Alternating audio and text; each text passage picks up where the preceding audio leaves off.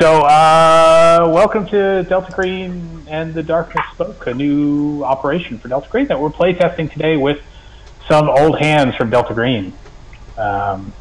Yay! I've killed many people here before. Hopefully we'll continue with that. Sometimes it's been a proxy kill. It's been my operation through another keeper has killed them. We begin the game June 3, 1986. In New York City. You guys have all been scrambled to New York. New York, in the midst of dealing with a bunch of high-profile corruption-level crimes with the New York City Police Department, including the Parking and Transit Authority and several other huge scandals. Mayor Koch is dealing with a serial killer in Queens and has activated a task force on the fourth victim. For what the New York Post is calling New York's headhunter.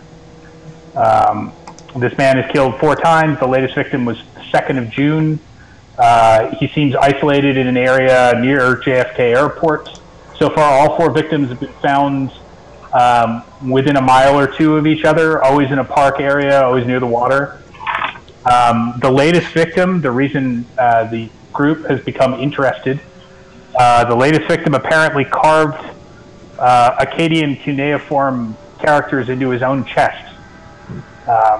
Now, the oddity there is they initially thought it was part of the attack. He is missing his head, indeed. But no, apparently these happened before he died, and were done with his own hand. So you guys have flown into JFK. You're from the behavioral sciences unit at the FBI. The group has basically slotted you in for another group, and you guys all have a background in this anyway. You are being sent here to assess whether or not there's actually something unnatural going on, or if this is just an occult-inspired serial killer, not unlike Son of Sam or any of the others who would quote the Bible or demonology. So June 3rd, 1986 is a really, really freaking hot day as you guys exit the Delta terminal at JFK Airport. So we can start there. Okay. So have we worked together before this group? Yes. We're the same unit, okay.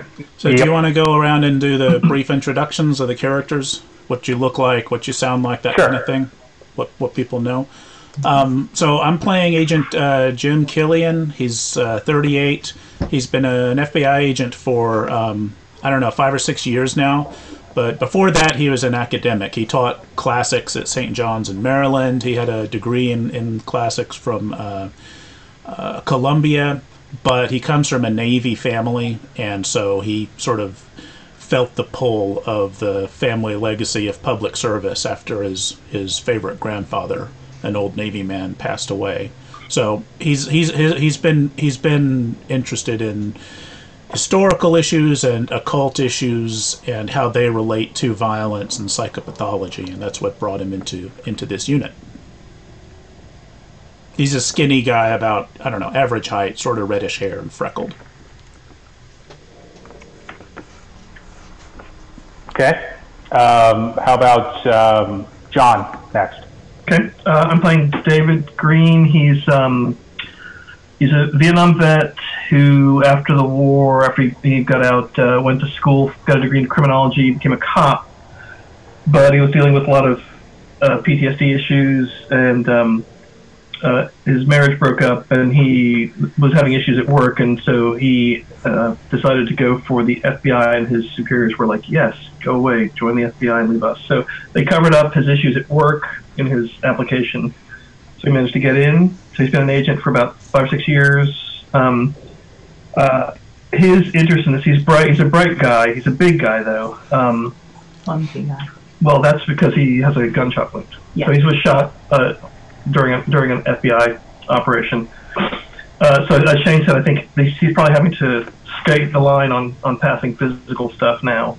Okay. But he's, I think, bright enough and has insight into psychology issues because of his own issues. Okay. So that's why he's in this unit. Cool. And Amber? I'm playing Lorraine Tignello, Tig to her friends. She's a 34-year-old African-American forensic pathologist. Her parents were killed in a car accident when she was 7. She was raised by her grandmother. It sort of sparked this lifelong interest in the macabre death and dying, which hence led to her going into pathology, forensic pathology. And, you know, she's kind of tough, kind of, you know, had to fight her way to get to where she is now. And she's seen some crazy things over the past couple of years, as far as, you know, investigating, you know, these, a case or two. So, you know, now she's here where she is and looking forward to her next adventure. Okay. And Kevin? All right, I'm James Alten, who is an FBI psychologist. Who used to be firmly of the materialist school, believing that every psychological behavior had a chemical or electro-neuro explanation. But while on a case dealing with a particularly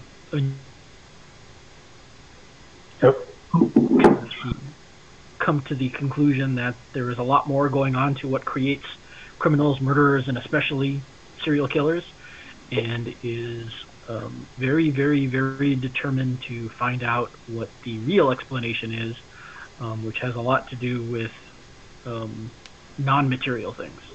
And as a result, he is not well liked within the FBI. Most other agents keep him at arm's length, if at all possible, because he's not quite twitchy, but he definitely has a very intense, watery gaze that just stares at people, sizing them up.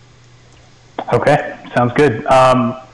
So you guys, you collect your gear and you spot the Grand Fury immediately. I mean, it's the obvious unmarked cop car. As two New York City detectives hop out. One is terribly overweight. The other is slouchy and thin. They're wearing their badges on their belts. Their jackets are in the car. Their sleeves are rolled up. It's got to be at least 85 degrees out. And they recognize your group immediately and come kind of trotting across. And one introduces himself as Detective Solasky and shakes hands. And the tall, slouchy dude says his name is Anderson and begins helping you with your luggage to the Grand Fury. And this is going to suck, but someone's got to ride up front. Why does it suck? You never sat in a car with Anderson before. And Anderson's like, fuck you. So they're loading their stuff in. They don't even ask your names. They just shake hands. And Solasky, finally, when you're at the car, there's loading and unloading, people swearing at each other. Solasky says, we're going to go over to the site. They're still working forensics on the site at the park where they just found the last victim. I figure you guys, the commander said take you anywhere you want. I can take you to a hotel. I can take you over to the site. It's up to you. I think they have a car for you. I'm not sure. But you just let us know what you want to do. It was Solasky, and what was the other name? Anderson. Well, I'll jump right into it. Yeah, I mean, if we have a car available, we need to get our car first so we can have some mobility, right? Okay, so he says it's going to be a bit of a jaunt. We got to go to Jamaica and get the car, but it shouldn't be a big deal. And you guys know where you're staying? Do we? How much prep did we have? How much prep went on in this assignment? And not very much at all. The other team that was prepared to go was basically pulled off at the last second. You were thrown onto it. So yeah, we'll tell them. No idea. This came up like 10 minutes ago. So okay, we'll go get your car and you guys can take care of it. And did you bring the beepers? He says to Anderson, and Anderson's like, I thought you were going to bring the beepers. So they're arguing now. as they pull out, and you guys drive. It's less than 15 minutes to Jamaica. Some of you have been to New York before. Jamaica is this really centrally located, extremely urban area of Queens. Trains run through it. They drive you to a depot. There's another Grand Fury. There's dozens of police cars in various states of disrepair. You assume this is some sort of central motor pool kind of area for the NYPD in Queens and Brooklyn. Who's going to sign for it is also ask he really cares about. I'll do it. Okay, so he hands you the clipboard. His beeper goes off. Anderson disappears for 15 minutes. You can see him talking on a payphone. Finally, they both come back, and they give you the whole, like, we did our part, right? Like, there. Did you get us to the site? Well, he says, Anderson's getting the beepers. You can ring the commander, or you can follow us out there. Whatever you want. I mean, we'll follow you out there. The body's already been moved, so it's mostly they're looking for stuff on the ground. Where are the bodies? Yeah. Are the bodies all in the same place? These victims we got on our. Yeah, they're at the Nassau County Medical Center, which is has the largest morgue facilities on Long Island. Right. They're trying to keep them all together.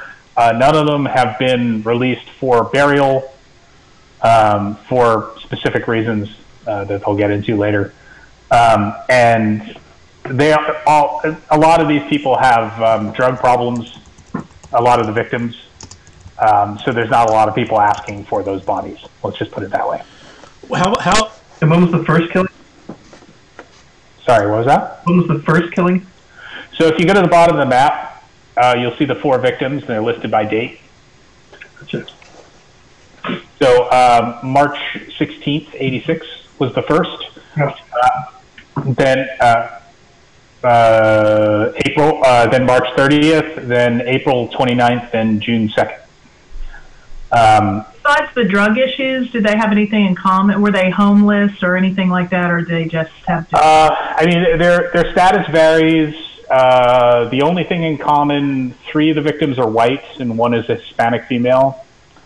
So, which of the females? Oh, there it is. HF. Okay. Yeah, Hispanic female. Jacqueline Hall, Brian Reeves, Karen Vincent, Irving Fisher. They're all found in marsh areas or areas adjacent to waterways.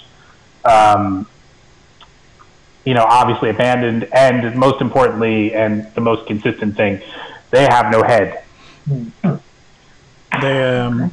Were they tied up? Or they had just... You can see the reports. We can go through these detectives don't know any of that yet. No, these detectives can tell you stories, but they don't have the bundle of evidence. They can dump the files on you once you guys kind of go back to wherever they're at. Right now, it's a task force officially as of mid-March. Okay, so they weren't. Sorry, go ahead. The most recent victim was June 2nd, and what's today's date? Yes, June 3rd. Okay, so what do you guys think? Do we want to look at the bodies first, or do we want to go to the most recent site? I'd like to go to the site first, since the bodies are going to keep wherever they are, probably better than the site will. Okay, yeah, let's do that. Sounds good. Okay, so you guys, you're now temporary owners of Plymouth Grand Fury 1986.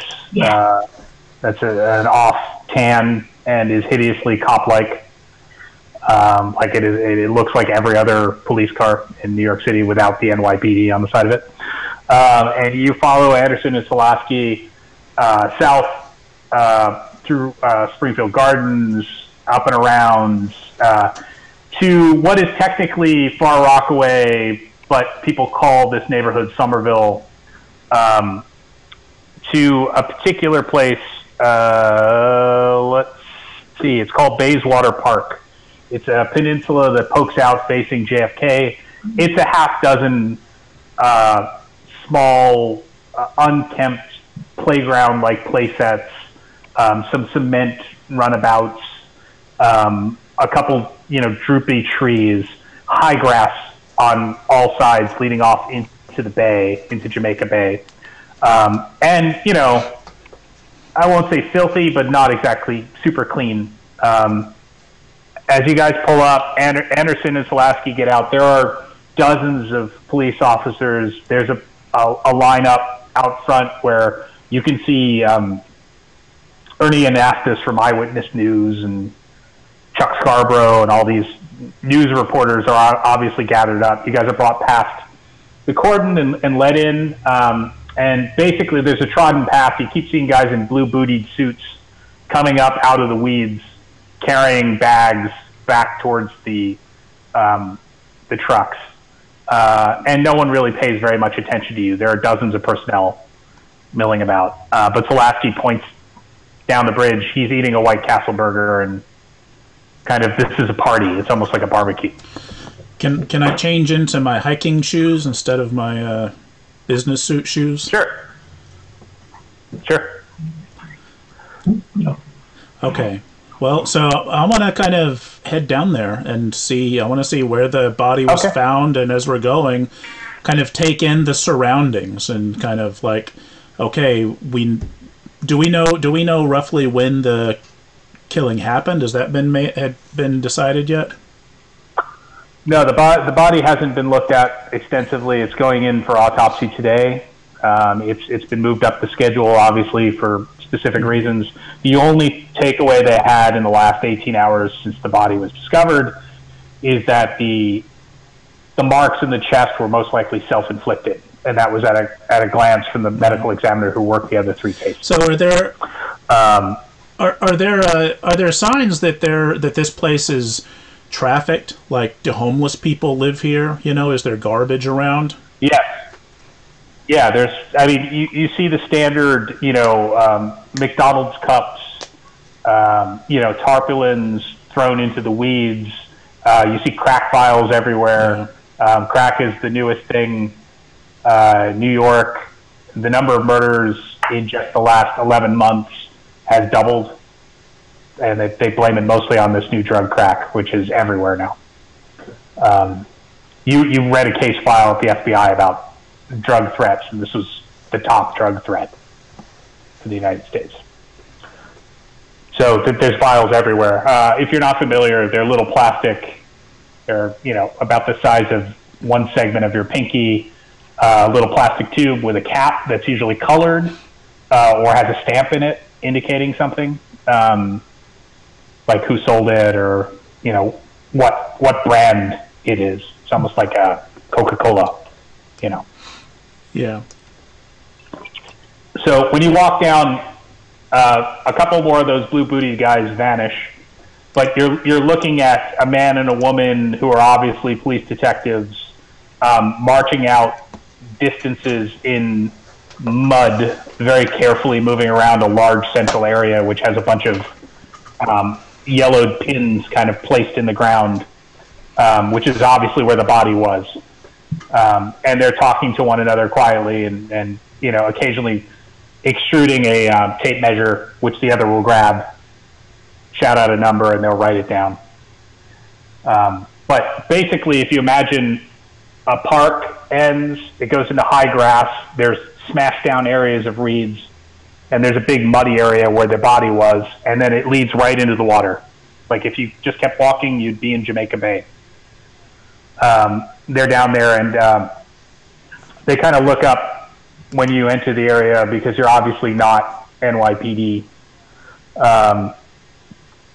And the man who's kind of overweight and balding looks up and he says, "Help ya?" Okay, so speaking out of character, who's our best crime scene person of our four characters? What's that going to rely on? Forensics or search or... That's probably going to be probably me. Yeah. All right. Well, I'll sort of look to her and defer to Agent Tig then to take the lead on this part of it. Okay. So very quick introductions are made. These are the two detectives on the task force that are the main go-to detectives. There's 22 people working the case now, but this is Detective First Grade Michael Whitner. He's a career NYPD, and his partner is Detective Second Grade Norma Woods. They shake hands. They seem happy to have the FBI here, of all things. And you've seen it fall either way. It either goes almost 100%, we hate you, or thank God you're here, maybe you can tell us what the hell's going on. And these guys seem to fall into that category. And they're more than eager to show you around. So they give you a very quick rundown. They list the name of the guy, his kind of preferences, where they found him, that kind of stuff. And I can read that off to you if you like. Yeah. He basically, he's a down on his luck accountant who fell in with crack. He's got priors. They know him. He's a guy named Irving Fisher. He's been identified from a tattoo and from fingerprints. He's 44 years old. He's in the midst of a divorce. It's contentious and nasty, but they don't think his wife had anything to do with it or alibi's good. They think this is, Whitner is really certain that these all have to do with drug use, even though two of the victims didn't show any drugs in their system. And he basically says, the other thing we got is Fisher's car is up there parked. It's a Chevy Malibu you probably saw when you were coming in. So you think these are drug-related deaths? I don't know. I think, we're not the experts, but the way we're looking at this right now is, this is, the precinct, we call this crackland. This is where it's all made. So either that's how this guy's finding his people, like either they're involved in crack and he moves in those circles, or it's worse. He's using it as a lure to get them places and then mess them up. I mean, I've seen people do amazing things to get this drug, like stuff you wouldn't believe. And no signs of the heads or anything like that? No. And Norma's scratching her head and she's like, we find body parts a lot, like way more than you might think. We find feet and hands and heads, and it's in the late 70s when I started coming up, it was like every second weekend you'd find someone's body part. It wasn't a big deal, but we can't fucking find their heads. They're not anywhere. That's not normal. Like usually a wash up or something, and if it's on the bay, right? If they cut it off and chucked it in the bay, it would turn up in the Wildlife Reserve or on Fort Tilden or Howard Beach or something in 2 weeks. We haven't seen shit. We haven't even had a piece of a head. Are any other body parts mutilated in any way, or? Well, you're going to want to talk to the doc about all that. I'm sure you guys have a lot of notes. They have a dump box for you, a file. If you look for the commander, where is he today? So she's going through her beeper and flipping through numbers, and she basically hands you Tig a marker pen and says, write this down. So she lists a number and she says that's the commander's number at the command center. So that's his direct line. You'll be able to talk to him. Sorry about this. We all knew you were coming in. We're all actually very happy to have you here. God knows we can use the help. He's a little on the fence. He's kind of old school. He's under LaGuardia. He kind of ran things. He was on the Son of Sam stuff, so he thinks he knows enough. And you hear Whitner laughing and going, yeah, he knows enough to fuck it all up.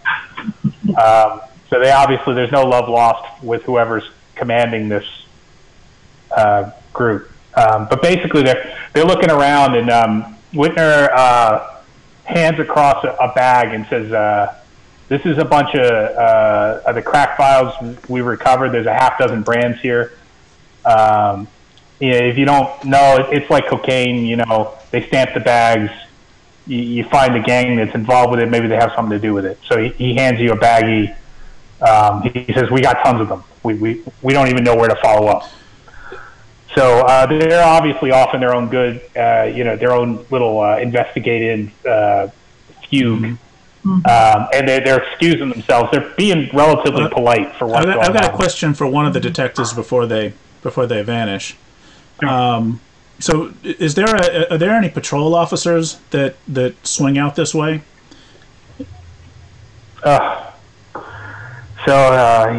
Whitner is like, what he asks Woods.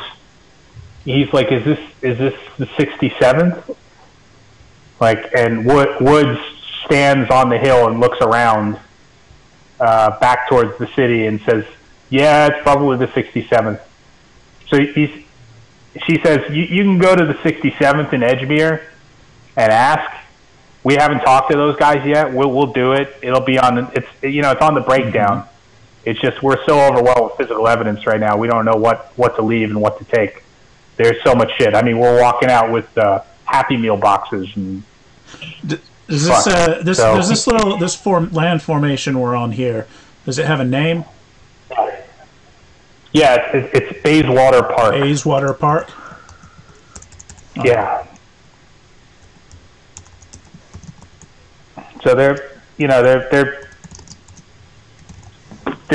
being relatively forthcoming, and they don't want to seem rude, but they're like they literally ended with like, is there anything else I can tell you before we can get back to this?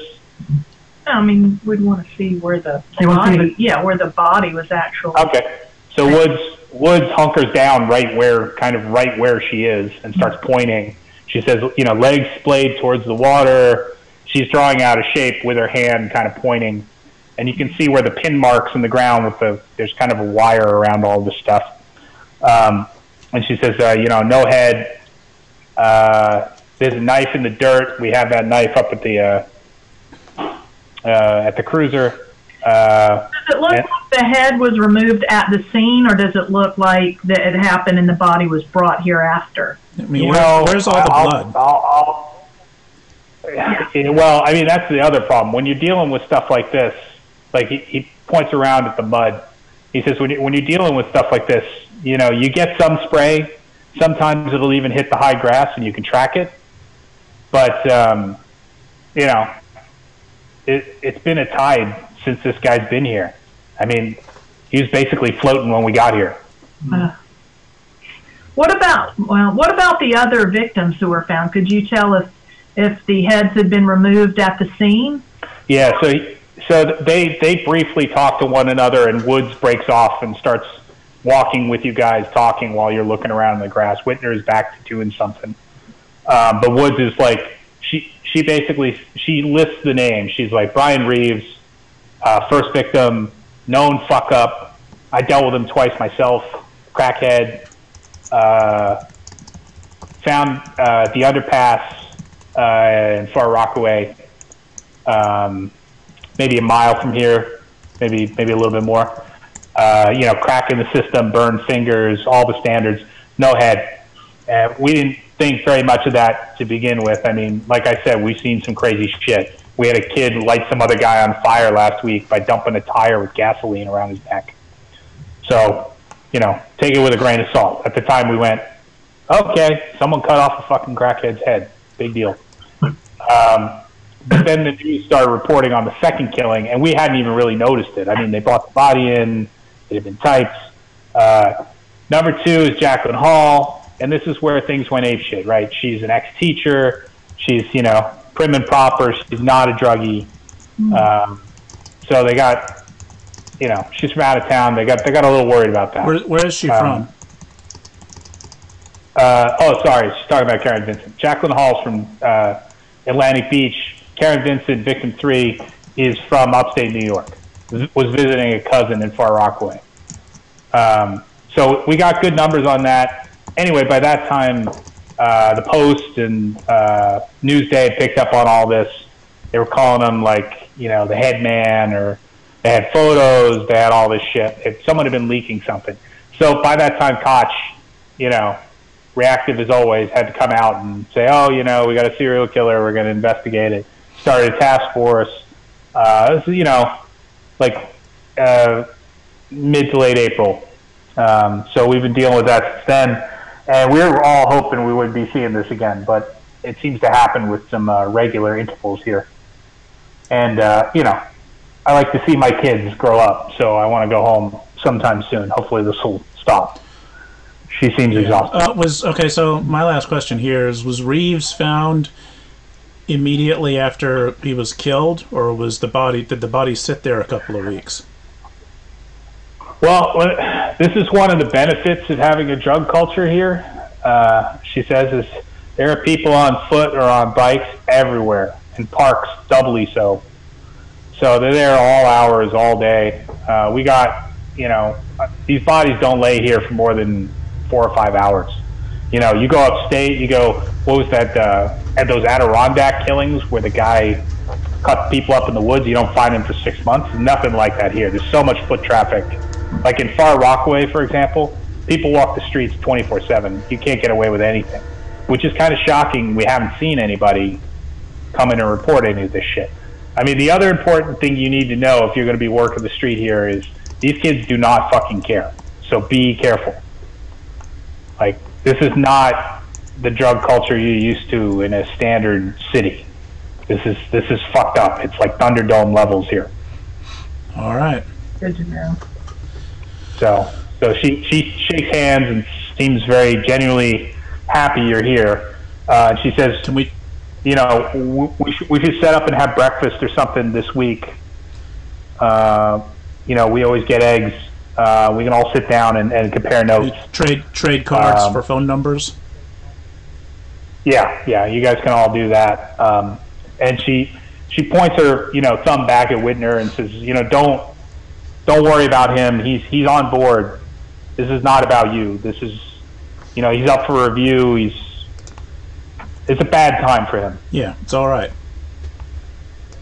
So she takes all the cards and hands out her own. If you guys aren't familiar, most of this is done with beepers. So you'll be beeped. You have to find a payphone, or some of the squad cars have radio phones, but not yours. Cool. So you're basically cut free. You can walk the crime scene. No one's stopping you. Yeah. Well. I want to check out the car. His car. Okay. So you go back to the Malibu. It's already been dusted. So all the doors are open. There's a bunch of gray-white dust spread over every obvious grab area, on the handles, on the window, on the and there's two guys in kind of white cellophane-like suits with goggles on who step away from the car when you guys show up. They don't even really get in your way. But basically, it's a Chevy Malibu. It's relatively new, within the last 3 years. It smells like hell. So, like he's been living in it, or? Yeah, it smells like someone has crapped or pissed in it a couple times and probably dumped out the contents, unless it's still in there. There's a bunch of stuff lined up on a PVC sheet outside, and each of those things are numbered. And they seem to be items pulled from the car. There's a bunch of crack vials again. There's a large plaster-like bucket which has a black tar-like liquid in it, which smells like hell. Basically chatting with the guys on the scene, you find out the car had already run down. Someone had left the engine on.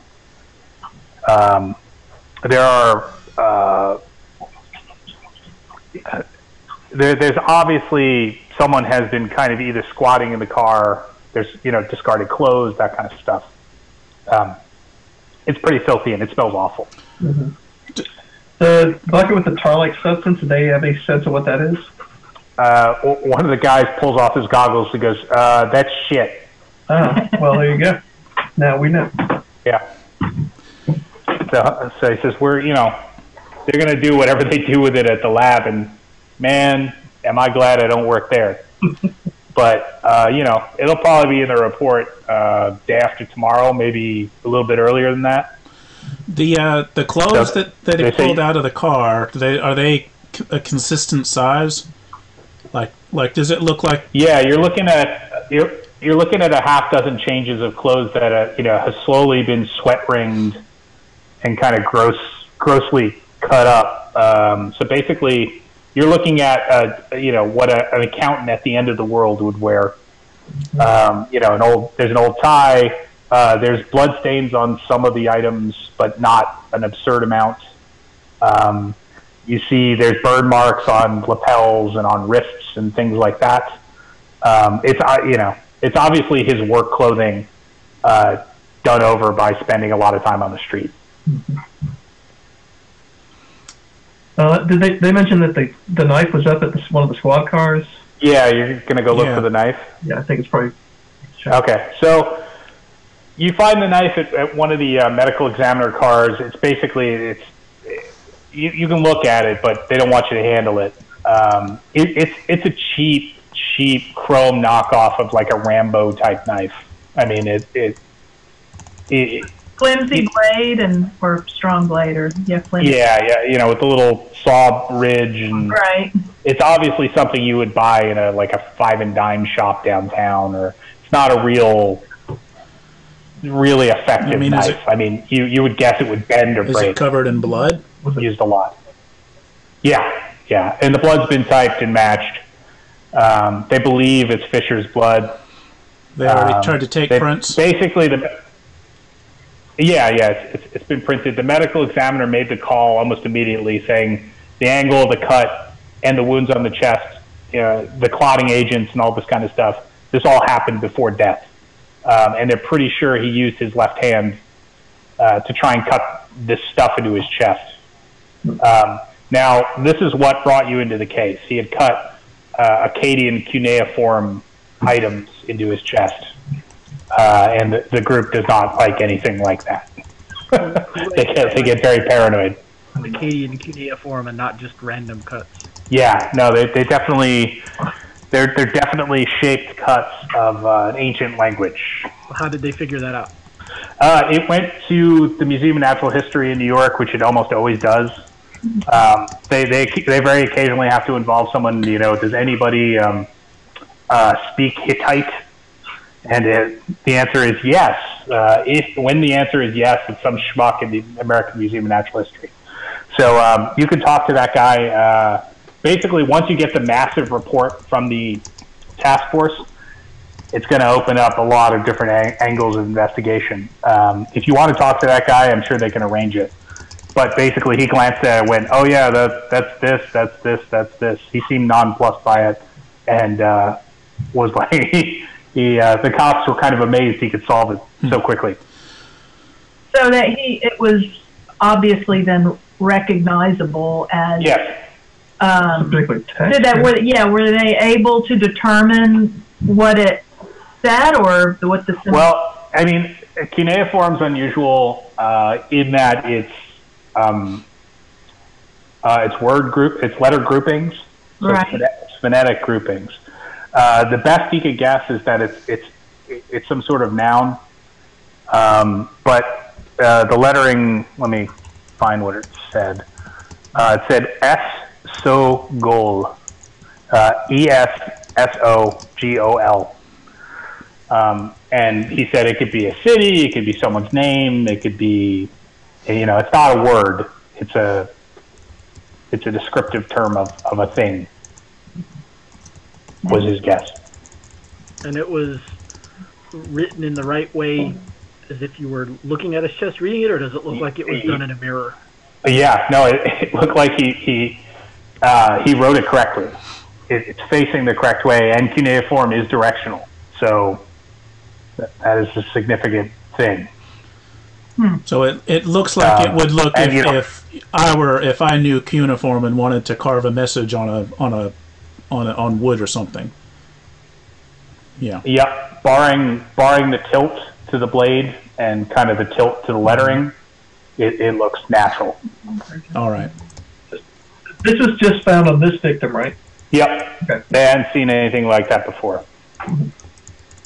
So none of the other victims had any odd markings or self mutilation that they could tell? Or? Not that they could tell. The other three victims, the worst, the worst injury on them was that they had no head. Yeah. But besides that, there was nothing like this. Okay. So, I think we probably need to see the bodies next. Yes, onto the bodies. Okay. Yeah. Cool. And the files, are the files going to be at the same place, or are they somewhere else?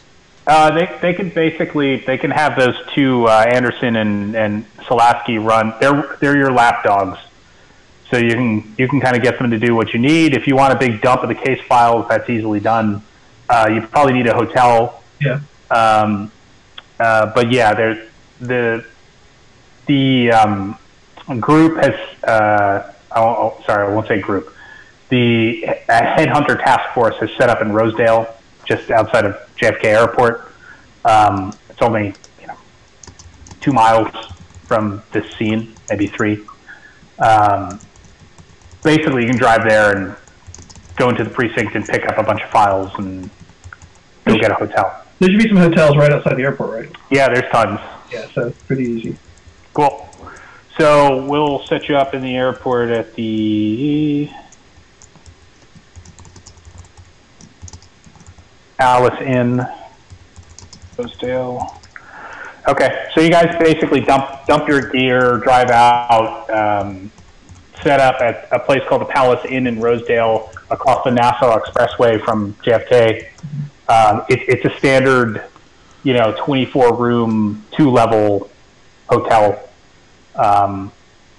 It's not a dump, but it's not exactly the best. You dump your shit there, and then you can head off to the task force headquarters if you like. Mm-hmm. Yeah. Cool. So by the time you do this, we started in the morning. It's going on around 2:30 in the afternoon. By the time you kind of roll into the task force headquarters, there are 20 plus people here working. Most of them are clerks. But you see several operational police, and one guy breaks away seeing you guys and kind of heads over. He's a police lieutenant. He's wearing a badge. He's an older man, kind of got spiky gray hair. He's pretty tall. He shakes hands. He says his name is Glickman. He's the spokesperson. You guys are the feds, right? That's us.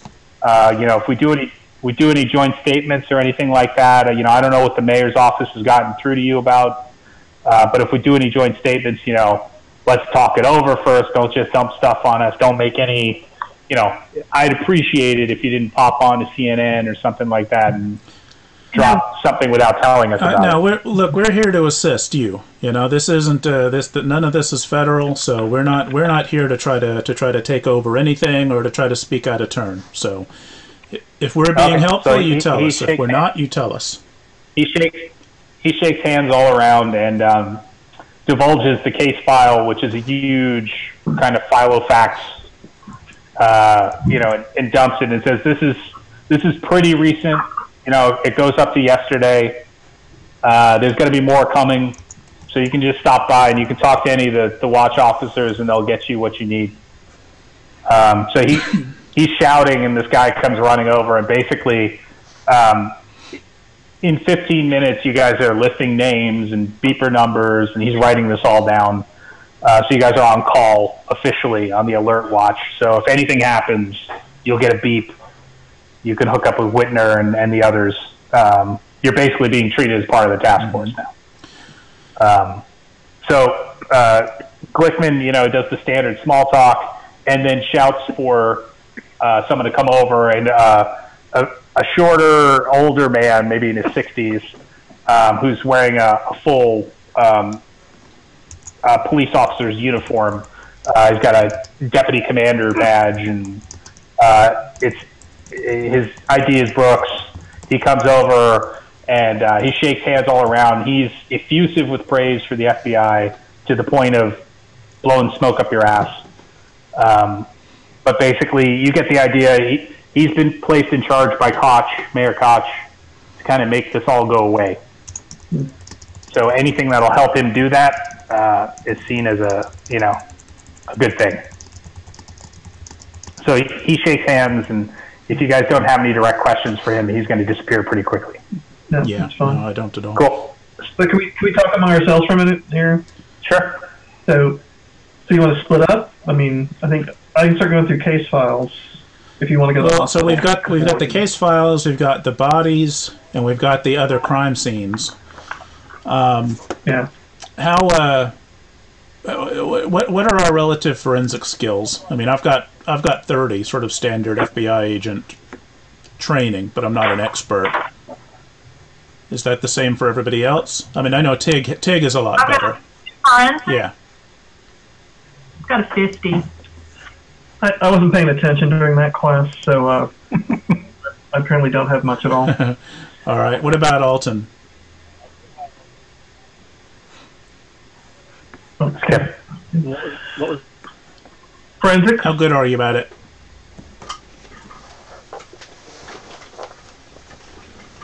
He's frozen, I think.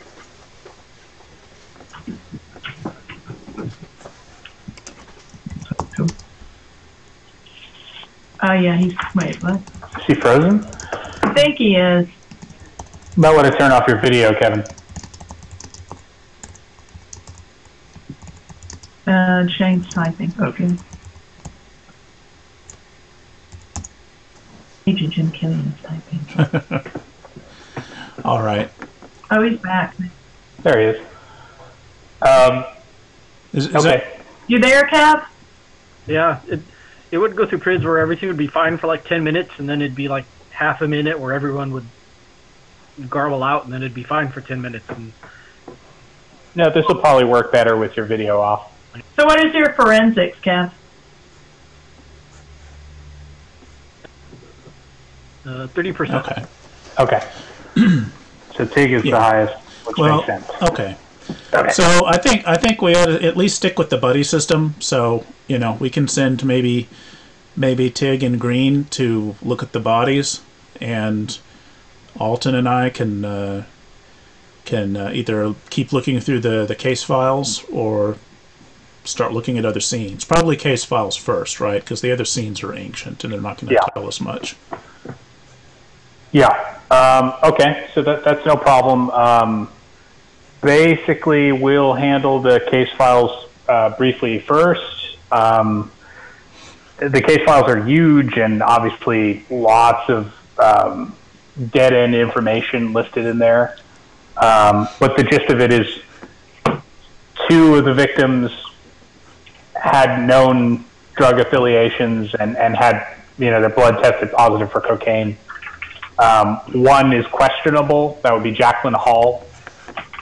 They didn't find any cocaine in her blood, but she's not been arrested for drug use, but was in an area known to be, consistent with drug use. And Karen Vincent had no drug use and no history of drug use. And was it visiting relatives or whatever? Yeah. Okay. So the high levels there. The other weirdness is the head wound is consistent between all 4. Whatever caused it exhibited a large amount of force, almost to the point where the skin exploded. It's cut, not sawed? It's not cut. Oh. It's more crushed and burst. So the wound itself is completely uneven and ragged. The neck is severely damaged. The bone that remains in the neck is pulverized. And the wound is very odd. It doesn't. The coroner in the description says something like the jaws of life, or a hydraulic press, or something weird. It's not a cutting instrument. Quick question. Jacqueline Hall, where she's found, is that a body of water right there? Jacqueline Hall. Yes. So if you see the little highlight, there's a little kind of a water sticking in there a little bit. Yeah, it's a canal. So all of them are found near water? Yes. So you guys, Killian and Alten spend hours pouring through these reports. And you feel like you get a pretty decent handle on this stuff. So if you need any information or anything, you can just ask me and I'll be able to dump it to you. But high level, the police have no idea what's going on. They have no active suspects. They believe it might have something to do with the drug trade in the area. but that's the best they have. They're following the FBI profiling model and have come up with a picture that would match much of what you guys would come up with. White male, mid-30s, well-to-do, no criminal record, lives alone, the standard, Hannibal Lecter rundown. Were there enough blood stains at the other locations to make it look like like that's where the head came off, or were they all in the water? They were almost all on the edge of the water. They like the detective had mentioned. There are some. When you imagine the water here, you have to imagine that marshland runs down into the water itself, and there's a spray of maybe 5 foot tall reeds. And this is super common in the whole New York area. It's all over the place. And at the Karen Vincent crime scene in particular, there was a spray of blood across uncrushed reeds. Like when you move through these reeds, they're destroyed. They're folded flat, and they remain that way. So you can tell paths have been cut. And as far as they could tell, only Vincent's path went out into the reeds and then collapsed. There were no intervening paths or other people, or unless they were walking single file with her. So it looks like she walked down to the water's edge and then was killed there. Yeah.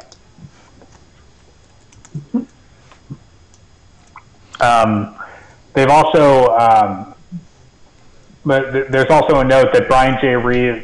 Reeves and Irving Fisher had crack vials marked with a crow, which are consistent with a group called the United Blood Nation, which is a known gang, members of the Bloods that operate either out of Edgemere or Far Rockaway. Their headquarters are unknown, but they are a splinter group from the Brooklyn Bloods. And those vials were found near all of the scenes where the bodies were? Two. Or just 2 of them? Yeah. No, lots. Oh, okay. Yeah, they don't. Oh no, just two of the victims, but lots of crack vials. Which two victims? This is not it. Brian J. Reeves and Irving Fisher. And what was the name of the local gang? The United Blood Nation. They go by the Bloods here, but you guys have all had dealings with gangs. The Bloods are a national franchise gang. It's not unusual for locals to spin up their own kind of versions of the franchise gangs and slowly join them, or kind of make their own more popular brand of the same old thing. All right. Okay, so other things I want to do are, well, all of that's going to take us a long time, I imagine, right? Yeah. Yeah. I mean, going through these files are going to take you into the late evening. Yeah. Oh, okay. I was wondering, how much gear did we? I mean, we flew up here, right? So we didn't come. Yeah. We didn't come in a standard. It was last minute. Yeah, we didn't come in a standard bureau car that was loaded with supplies. No, you would have your service weapons and very little else. Yeah. All right. Well, so one thing I want to do before it gets too late is, like, do we have a contact number for somebody at the New York FBI office? Like, yeah, you have the New York FBI office. I mean, is there somebody that's designated as like our liaison or something like that, or are we just? You're supposed to report in, but you're here as consultants. You're not even really active, and I mean, you have your powers of arrest and all that kind of stuff. They just want to keep you under the radar, mostly because Koch wants this win for himself. Yeah. So they may be trying to do things like, in New York, the New York Post, the Daily News, these kind of rags tend to poke around, especially when the feds become involved, to try and expose that that's going on. That's a story. So they may be trying to keep you off the roster. Right. Okay. So I want to try to find in the file as much information about the writing and what the guy from the Met said. Okay. Let me get his info. So his name is Dr. Bryant M. Tomasino. He's PhD works at the American Museum of Natural History in Middle East and Ancient World Collections as a language specialist. He basically, the long and the short of it is, a detective looked at the symbols, said, "I'll be damned," drove home, came back with an early reader book, which had like life in Mesopotamia, and pictures of guys standing on mountains and stuff for his kid. And the writing looked identical to this writing. 2 phone calls later, they had a guy from the American Museum of Natural History there. He took like a half an hour to look at it, pronounced it Akkadian cuneiform from the later period, or whatever that means, and wrote a half dozen lines on it, basically saying it's these phonetic sounds. No, he doesn't know what they mean. It's probably a name. It looks like a name, but he's never heard of it. And he left his card and his number. What was the expert's name? Bryant M. Tomasino. Okay. And his card lists him as a specialist in Akkadian, Sumerian, Elamite, Ebelite, and Hittite.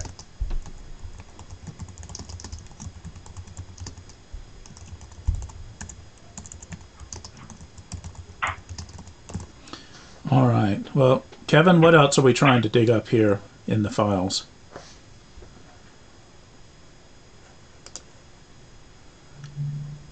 Is he there? Kev? I don't know. Hey. Hello? He's there. Hello, we hear you. Is there anything else we wanted to dig up in the files on our end, Kevin? Agent Alten?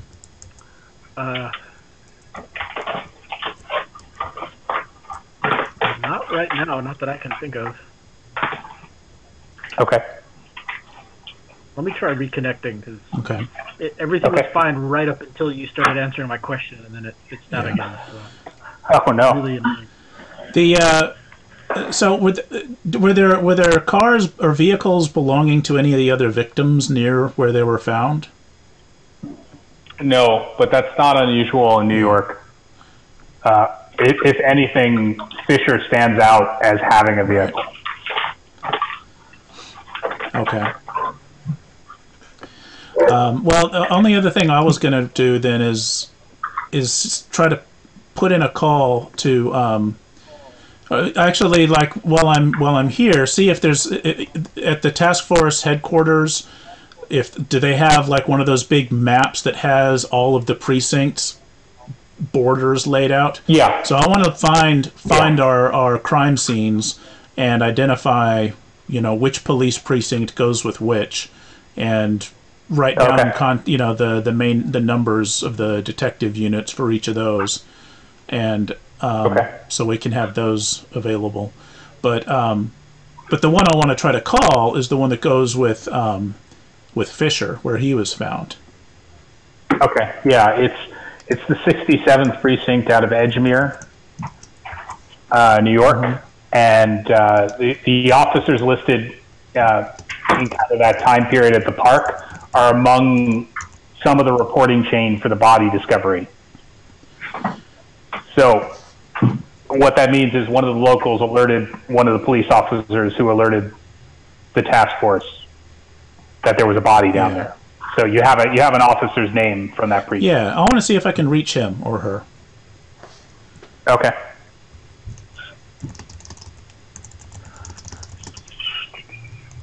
So basically, you and Alten spend until after dinner looking at all these files, and then you ring out to the 67th, and it's Officer DiGiovanni you're supposed to talk to. And basically, he's not on duty now, but the desk officer gives you his home phone number after he finds out who you are. You know, it's up to you whether you want to call him or not. It's going on 8 o'clock. No, that's night. all right. We can follow up with them later. Okay. And Tygnal and Greene are heading towards the Nassau County Medical Center to go look at the bodies. Yep. Okay. So basically, you guys get there at around 3:30, 4 o'clock. There's a press shitstorm out front, obviously. You guys go around back and are brought in after showing your IDs. And you're on the cleared list. You're moved inside. Basically, you guys arrive as they're preparing the body for autopsy. Dr. Robert Bingham, the Queen's medical examiner, is down there with the body. There's a half dozen police taking photos, cataloging things, writing things down. Everybody's in full, gear. It's in a big puke green tiled room with a bunch of metal slab blood draining tables. And looking at Irving's body is quite disturbing if you don't have surgery or medicine or anything like that. I'm going to hang back out of the way at all because I have no ability with any of this. But Did you say Robert Bingham? Yeah. Yes. That's my grandfather's name. Oh, nice. Okay, Cool. yeah, I heard that. Okay. So Robert Bingham is the medical examiner here. He's the guy who's performed the autopsies on the 3 previous victims. He's preparing to open up Fisher. There's a bunch of people in the room. It's a large room. You're on the cleared list. They don't do anything like scrub up or anything. It doesn't really matter. Are all these people here to observe his autopsy? Yeah, there's people taking photos of the body in different states. And as they open it for stomach contents and stuff like that, there'll be photos taken. Okay. I'm going to ask if I can be right there with him. Sure. They let you in. And Tig is actually a forensic pathologist, right? Yes. So you realize that the spokesperson Glickman is there, and he points this out to Bingham, who raises his eyebrows and asks if you want to assist him. Yes, thank you. Okay. Very So he basically points over, and the prosector knife is over there, and he shows you all the gear, and he's like, "We're gonna, I'm gonna do lead. You just follow my lead." Okay. So he seems happy to have you there. He doesn't seem overly concerned. He immediately starts talking to you in shorthand, so the rest of the group is kind of lost. But he's pointing at the neck wound, and he's saying, "I'd really be interested if you could look at the neck wound and tell me what you think. I don't want to. You haven't looked at the case file. I'm guessing you just got here. Right. You let me know what you think. I don't want to sully what your first observation is going to be. I'm going to get to the stomach contents. It's not a big deal. I don't expect anything surprising. This guy's a crackhead, right?" Yeah. And you hear people, nod. And so he basically points you towards the neck. Okay. And have you were you investigated the other bodies? Did you perform autopsies on all the other bodies? Yeah, Bingham is one of those guys that they call in whenever they get weird shit. Right. So. And were all the wounds just like this? Did they? Yeah, it's identical. I mean, I was looking at it when you got here. It's precisely the same, and I'll be damned if I have a clear idea what it is, but I have some notions. Mm-hmm. You give it a look and let me know. Yeah, well, I'm gonna definitely try to look for like any uniformity in the case. If it looks like a pull, if it looks like a tear or a cut, or if it was done with a blade, or if it was. Okay. Do you want to give me a forensics roll? Sure. Oh yeah, go ahead. Yep. Yes. Okay.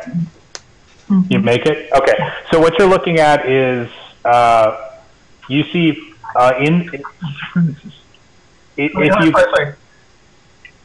she may not have. She rolled a 53 and it's forensics 50. It's 50. It's fine. I mean, what you're looking at is that this won't change.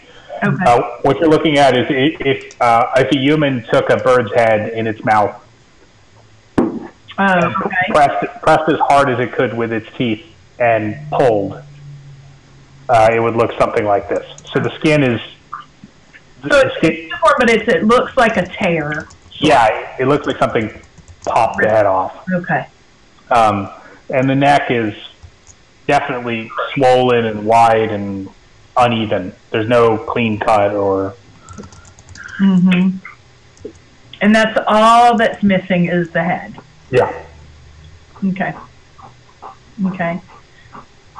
Yeah, I mean, I'm just gonna say, well, you know, so it's very unusual. I've never seen anything. What are your thoughts on it? I mean, I don't know of any instrument or animal or anything that could make this kind of a wound that I've seen. Yeah, he says, you know, you may not. He's laughing, and you know, this is all very boring to him. You know, this is his job. So he's smiling, laughing. He goes, you know, I had the same exact reaction, and this is going to sound really strange, but I'm like an awful driver. And all the cops in the room start laughing at him. And he says, you know, I got to go to traffic court. I get parking tickets. You know, I got pulled over on the parkway. I had to do the test again. And they're all shaking their heads and laughing, like, how the hell can we follow this guy if he can't even drive? And he's like, and they showed us this video about drinking and driving and stuff, and I had to sit through it. And they had this thing in it, the Jaws of Life. You seen the Jaws of Life? Yeah. Yeah, so the hydraulic thing? Yeah. That's the closest I can come to that would make that, yeah, I can see that. So, and it's like, and they think I'm crazy. I mean, I already checked. I already made Glickman, right? Mm-hmm. Ran you up a tree doing all this stuff, Glickman. There's 2 in the state, you know. It's not like something you can come by. Mm-hmm. So, yeah, I don't know. I have no idea. Anyway, stomach contents, he starts rattling off stuff. He's basically listing, he's digging through undigested food, taking it out and saying, you know, yeah, he's a crackhead, you know. He's eating shit and smoking shit and probably crapped his pants. We'll get to that. Mm-hmm. So he's you know, he seems nonplussed by anything he's seeing. He doesn't think it's quite obvious to you. He doesn't think he's going to break the crime by looking at this body. Right. Well, so in looking at the wounds that are on the chest, I'm going to ask him, you know, so I understand that these didn't appear on any of the other victims, but, you know, taking a look at this here, it looks like it didn't happen too far before death occurred. Yeah, he basically, he walks you over and says, you know, the clotting agent began to work here. You know, he says the chest wounds almost certainly occurred within a half an hour of death. He's pointing at them and he says, and if you look at the blade, he's holding a dummy. It must be cut paper blade that's almost identical in size and layout. And he holds the dummy blade and goes, you know, look, you can see the angling on the cut. So, like, you know, he lifts the skin flaps, and you can see, indeed, the blade must have gone in from the left side. Very deep? How deep are the... you know, sometimes to the bone. Really? Yeah. So he says, this is all really serious. And you can see the bleed lines, right? So he's, you know, pointing at where the blood went down the chest while he was still vertical. Mm-hmm. So, and looking at these chest wounds, if the head hadn't been snapped off, were these wounds deep and serious enough to perhaps have caused... Nah. He wouldn't have died. You know, put him up in a hospital room for a week, but no, yeah. I don't think he would have died. He would have been in intense pain. Mm-hmm. So were there any hesitation marks? Yeah, no, not that I could see. And you can see the intent here. And he's pointing at the, I don't know if you've seen cuneiforms markings. Often they're, you know, 3 triangles pointing with a line, or there are lots of little, very complex movements needed in kind of drawing these out. And they're large. They take up, these 3 things take up his whole chest. Mm-hmm. But there's no little twitches or partial stabs. It's very cleanly cut. So, you know, he's excited you noticed that. So he's talking about this, and he says, you know, the girl we had in before, you know, she didn't have any of these markings. The head wound was identical. You know, the guy, what was that guy's name? Was victim 1. And someone says, Reeves, yeah, the crackhead. So the crackhead, he was a bit bruised up, but nothing like this. I mean, and it's not unusual to find, you know, people smacked up when they're doing drugs. So no other unusual findings in any of the other bodies that you saw that kind of raised an eyebrow? No. I mean, and we're looking for anything at this point. Right. Usually by this time we have a couple suspects, maybe 1 or 2. We have nothing. We get call after call about this shit, and you can imagine. So Glickman is bitching about that now. The spokesman is saying, you know, they have a hotline. It's all garbage. When you know, this is just off the, and you may not know this, but when these victims were found with the heads removed, were the bodies? I know they were all found around water. Were the torsos towards the water or away from the water? That you think that might mean something? Well, I mean, it's just unusual that, you know, this all happened close to the water. I'm just wondering. Okay, so someone starts flipping through a file and says, Vincent, victim 3, body facing towards the water, so head towards the water. Hall, victim 2, yeah, basically facing towards the water, very close. And Reeves, victim 1, definitely facing towards the water. So yeah, maybe there's something there. So they're talking. What's that? We just saw a fissure where the body was found, so it was the same. Dogs. They're coming for you. So here's some Acadian cuneiform, by the way. I can't see it on there, but it does look like a pretty intricate set of symbols he's got carved on it. Yeah, it's pretty complex. I mean, it's usually cut into mud, not someone's chest. I'm going back to Bingham here. There wasn't any water in the lungs or anything that you noticed, or no, they definitely weren't drowning. They weren't drowned. We could tell by the lung action whether or not they were drowned. There was no water in the lungs. Okay. They didn't wash up or anything as far as we can tell. He holds up the hands and he says, we didn't have any fingerprint sloughing or skin sloughing, no insect action, no breakdown of the secondary cellulite. All the standard in the water stuff is just not there. So yeah, we're fairly certain they were dumped. They were done and dumped, like right there. Like whoever did this got it down to a science, because a lot of these places, I mean, you can speak to Glickman, but they're saying, these are known drug parks. Kids walk those areas all the time. It's got to be quick. How can I ask a question? How accessible are each of the locations to vehicles? I mean, you're going through the files, so that's easily done. They have state maps and stuff like that. Atlantic Beach, the park at the end of Atlantic Beach where Karen Vincent was found, is not readily accessible by vehicle. It's a park. It's a long walk from the parking lot to where somebody would have had to carry her headless body for a mile or something, or whatever, without being seen. Fisher is pretty close to the parking lot where he was found. It's you could throw a rock and probably hit the cars. The Far Rockaway death, Reeves is right off the edge of. There are these row houses off a main street, and then high reeds, and then water. So to leave the road, you maybe go 50 paces, you're at the water. So he's very close. And Jacqueline Hall was right on a road. If you you step off the road, you know, and go maybe 25 feet, you're at the canal. Yeah.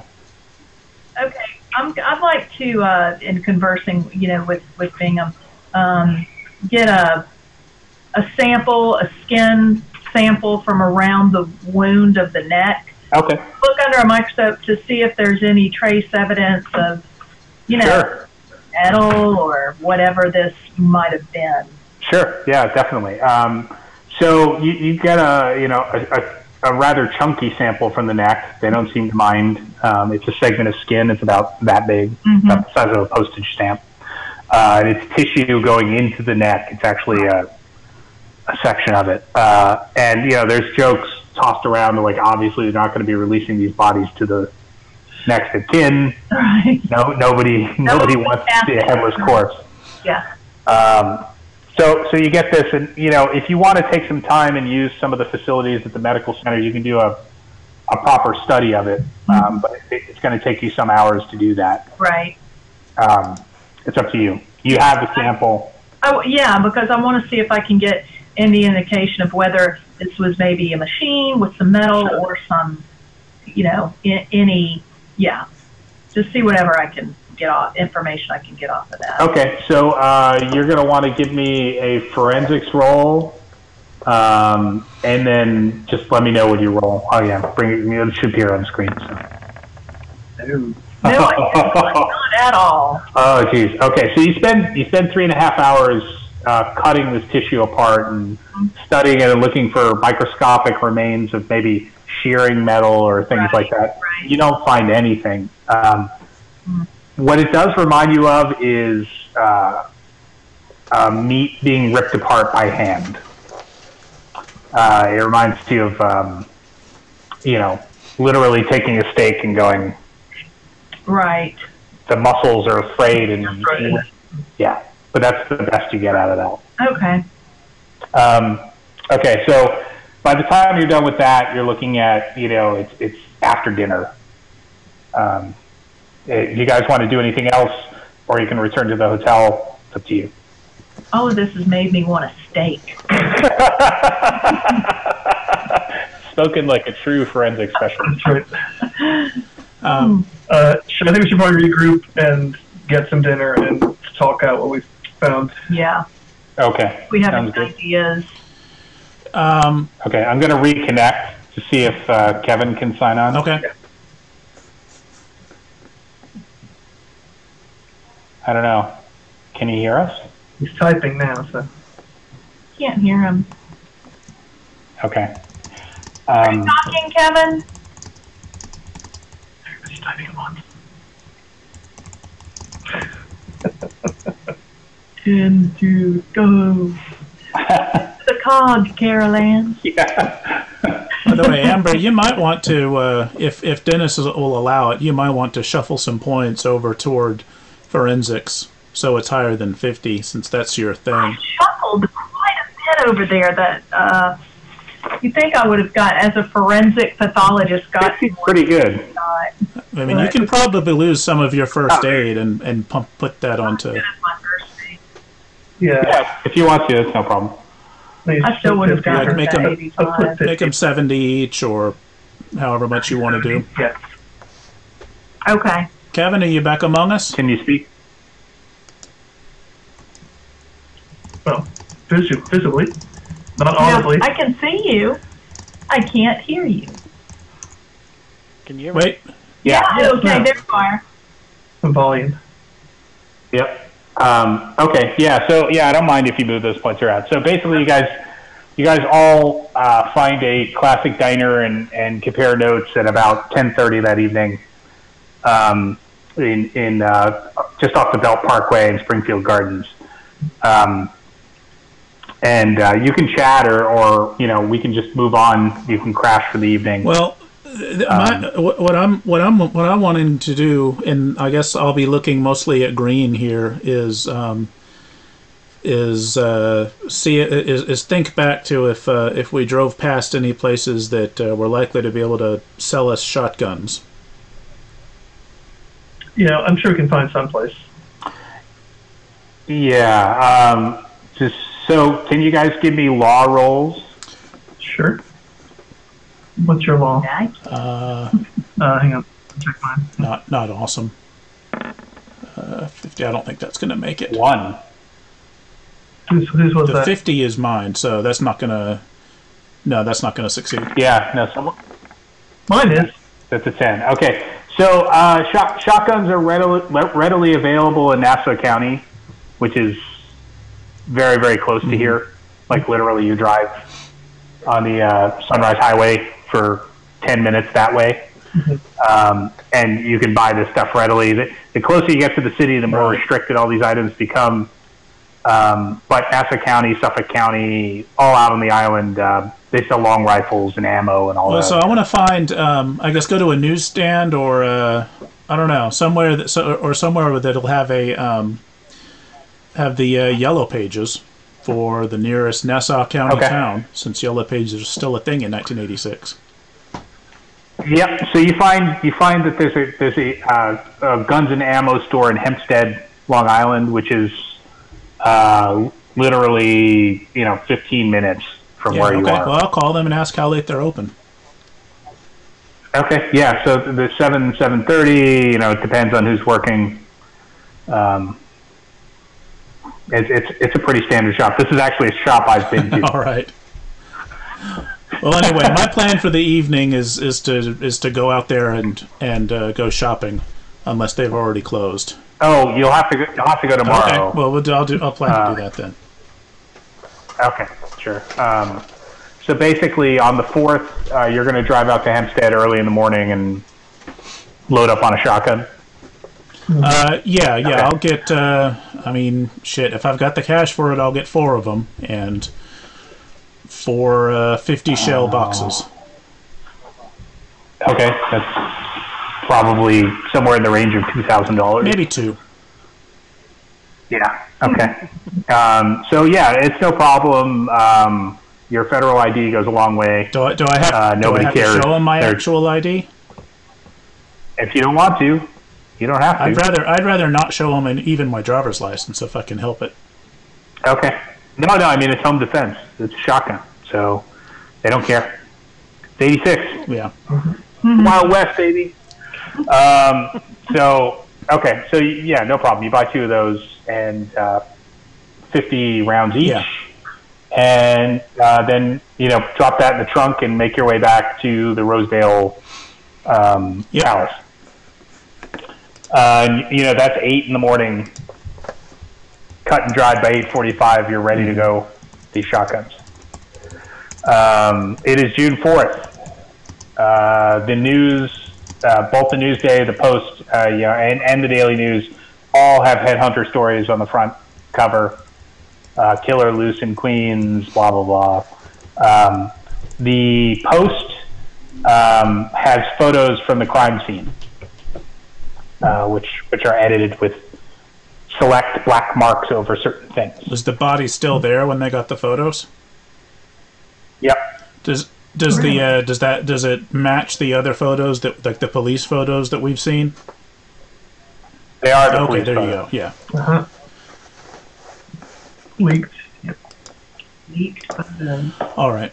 So, what are you guys up to? Yeah. What's our plan? I mean, what do you guys want to pursue?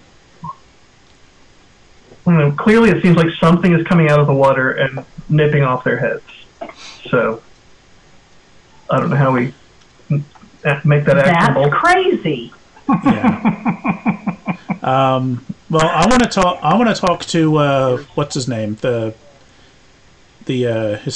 historian. Specialist? Sure. Yeah, I forgot his name. Amatino. Let me get it. Dr. Amatino at the museum. Tomasino. Tomasino. You're gonna have to drive. You're gonna have to drive up into Manhattan to see him. It's maybe 35 minutes, 50 in bad traffic. But I mean, it's a normal work day. You assume he's at work. Okay. Yeah, that's what I want to do. At least for the morning. It might take the whole day, but I want to talk to him in more detail. Is anybody going with you? Are you splitting up, or you're all going? Okay, so Alten's going with Killian. Mm-hmm. Tygnal and Greene, what are you up to? Well, that's a good question. I mean, I don't think the other crime scenes are going to give us any more than we've already got from the reports. We've already done the autopsy, so... Is it all fresh water, by the way, these bodies of water? No, they're all salt. Wouldn't hurt to go check them out, huh? I mean, I guess we can make a quick tour of the sites and just see if there's anything that jumps out of it, so to speak. Yeah.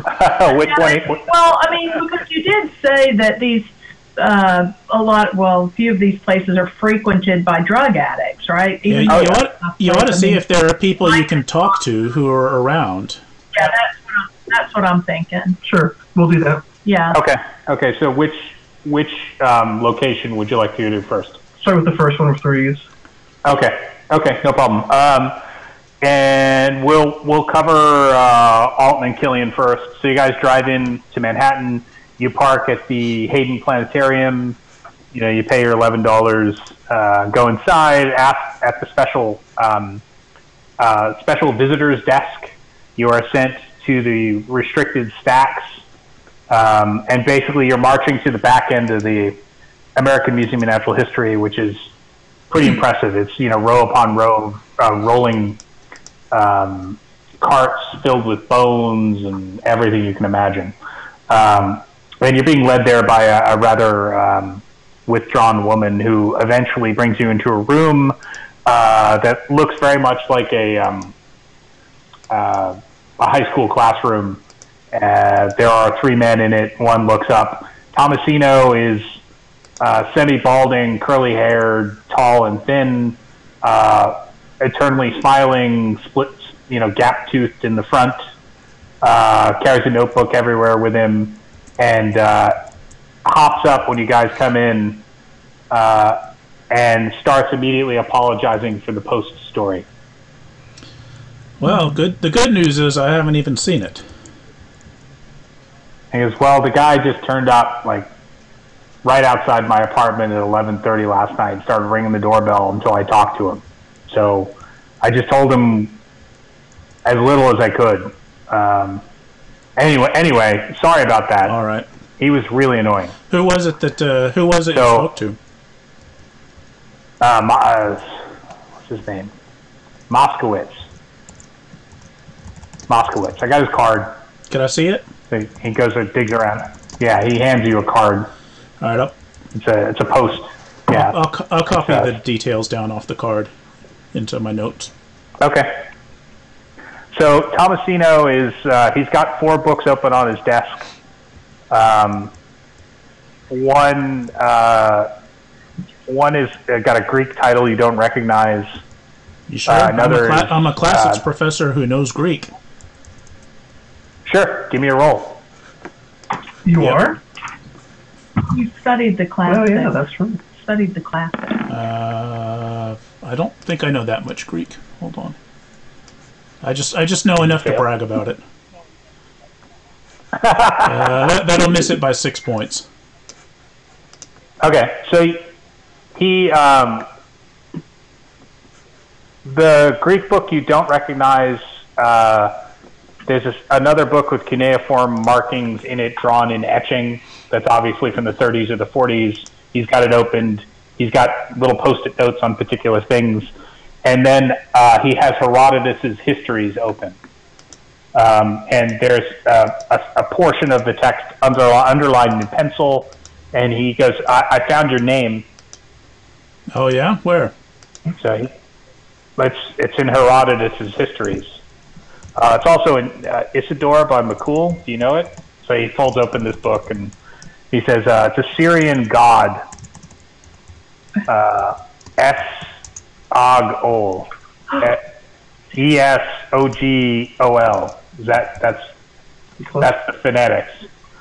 So he says, the marking looked like this. He's got a little, in the second cuneiform book, he's got it marked with the Post-it note. And it looks identical to the chest mark that Fisher had. And he says Herodotus has a couple things to say about this. He says he's a god who practices excess in all things. He's a god of murderers and thieves. They're abominations from Syria. Now, Syria, you got to take this with a grain of salt. Syria was just everything north. You know, you'd say Syria like someone would say North America, or, you know, so it's really hard to tell. But the cuneiform, the Akkadian, kind of does put paid to it. It's about the 5th century, maybe, this stuff. Anyway, it's some sort of cult. Like a, you know, there was a whole bunch of mystery cults at the time. It was something like that. Right. Does it have any modern occult significance? I asked Abigail about that. So he's getting wistful and walking around the room and coming back with more books. And he says, she said something about, well,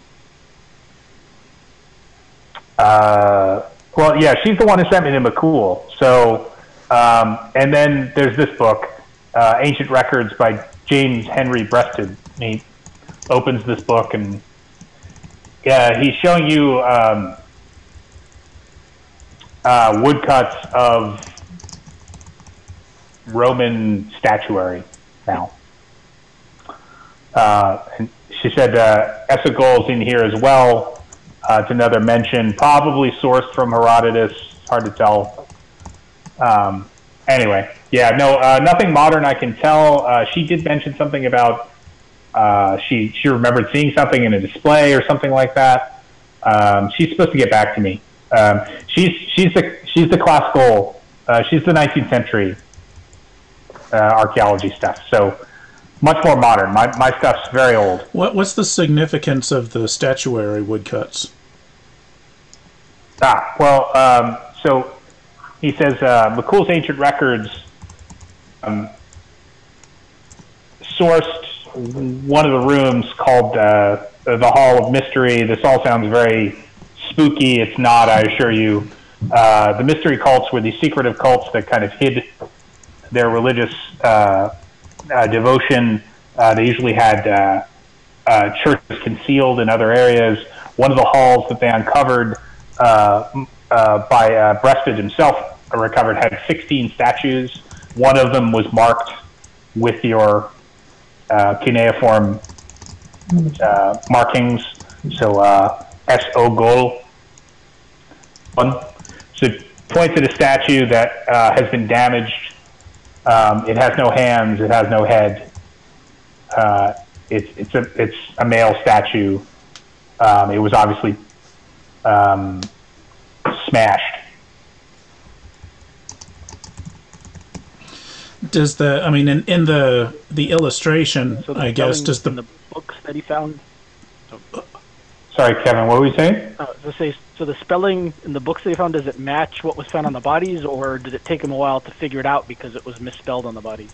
He says it was slightly misspelled, but I'd be deeply surprised if, because the cuneiform matches. The translations have changed over the years. So when you deal with Breasted, there isn't the extra syllable here, but that's a modern contrivance. So he's giving you everything in the actual cuneiform. It's just the transliteration. Yeah, the transliteration has changed. So Akkadian, verbal Akkadian has changed significantly in the last 25 years. It's one of my areas of study. So it's not unusual for Breasted to refer to it in a slightly antiquated manner. We still believe what we're saying now is much closer to what they were saying, but the spelling of the cuneiform is identical. All right, so if Fisher carved this in on his own body, then wait, what? Or if I thought that was a public thing. Speaking out of character, never mind. No. All right, well, all right. No, then I may have just been sort of mulling that out loud then, and I'll say it's hypothetical, but we're still investigating that. Anyway, whoever made the carving learned the symbols recently. Then, right? That's a recent version of your understanding. He goes, no, you've misunderstood me. The cuneiform is unchanged. The pronunciation of Akkadian has changed for us. How we pronounce it now. Yeah. Yes, but the symbols themselves are identical. Which is how I found this. If you look at the cuneiform from your victim, I guess his chest is identical to this cuneiform. The way we pronounce Akkadian has changed. I see. All right. So does the location of the Esogul statue in the Hall of Mystery, I mean, can we see, does its location signify anything in particular? Like the way it's positioned in relation to the other statues, the other gods? No, I mean, but he gives you a basic breakdown of the stuff. So Breasted and those discovered one of the mystery cults, Hall of Mysteries. There are a lot of them, but one was discovered outside of London in the 1920s. It's a classical site of antiquity. It was dug up. It was excavated. These statues now live in the British Museum. It's a well-known site. It is not at all obscure. It is considered a significant find in England of Roman-era architecture and statuary. It's a big deal.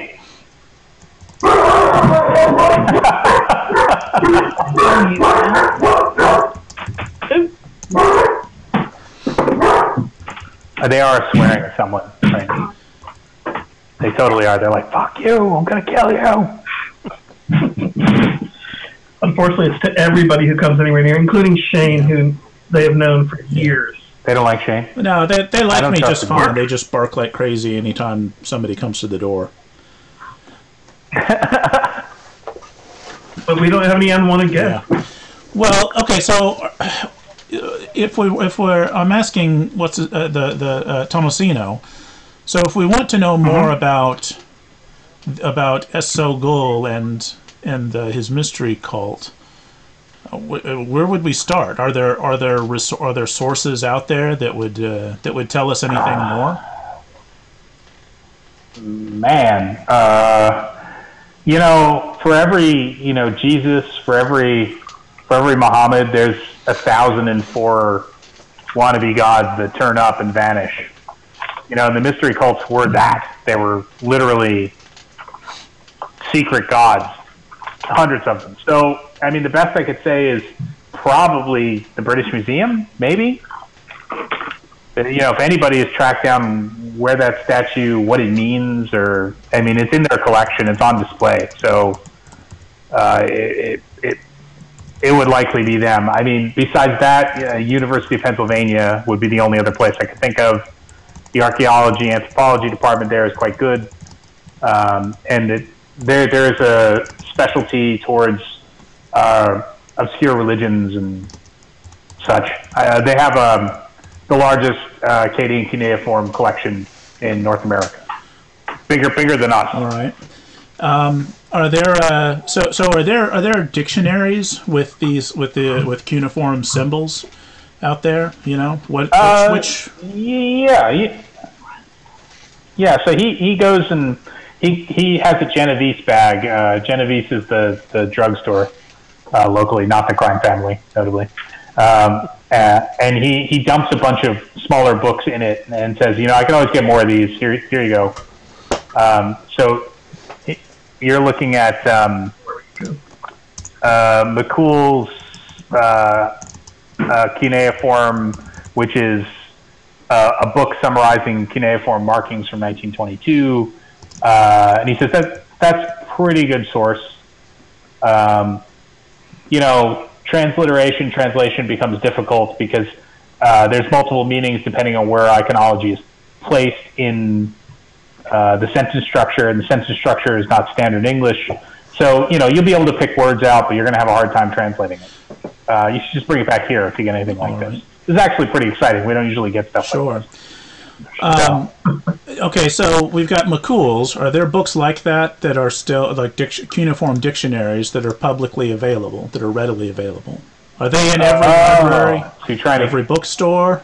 You're trying to catch the guy. That's neat. Okay, so he walks over and he's got a big smile on his face. He's saying like, no. I mean, if you want this pretty specialized. Yeah, go ahead. Yeah, if you want this book, you know, you're not going to go down to Walden Books and find it. So if I'm curious about cuneiform, and I'm just you know, I'm a total newcomer to it, where do I start? New York Public Library, any of the larger branches, probably have McCool's, probably have some Breasted's work, maybe. New York Public Library will definitely have it. Like the main branch, Manhattan, they'll have it. Maybe Columbia University. You know, it depends.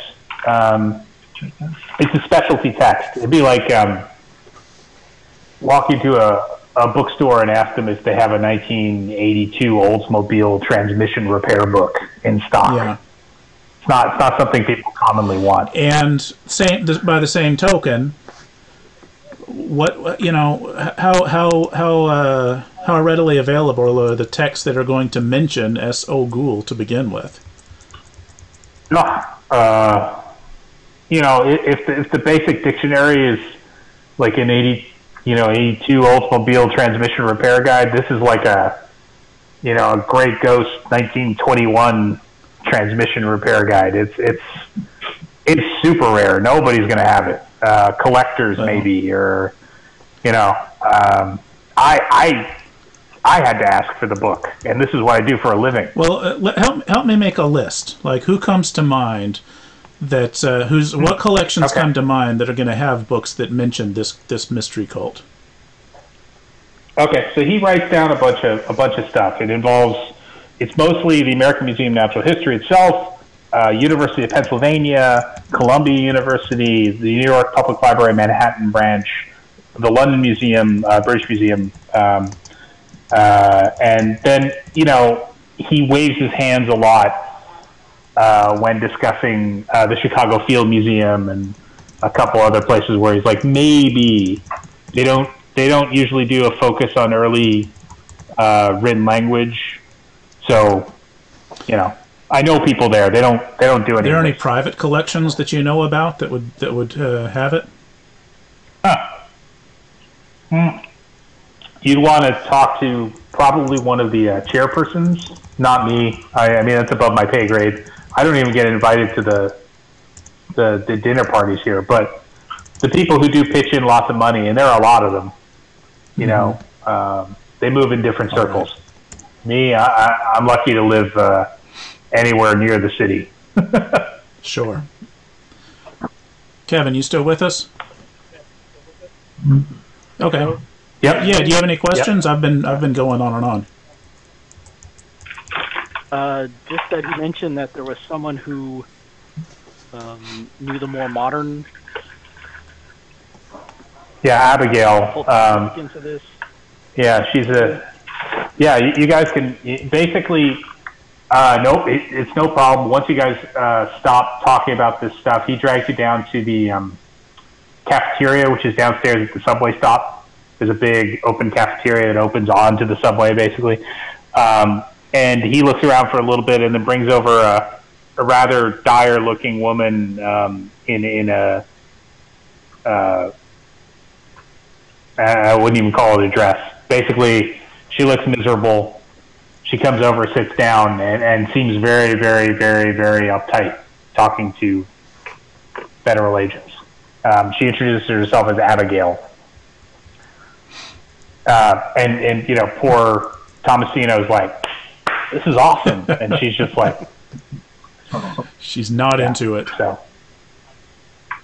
she says she's in charge of 19th and 20th century Americana and antiquities for the museum, and that she has worked in specialist book collections for the occult before. Aha. That's nice.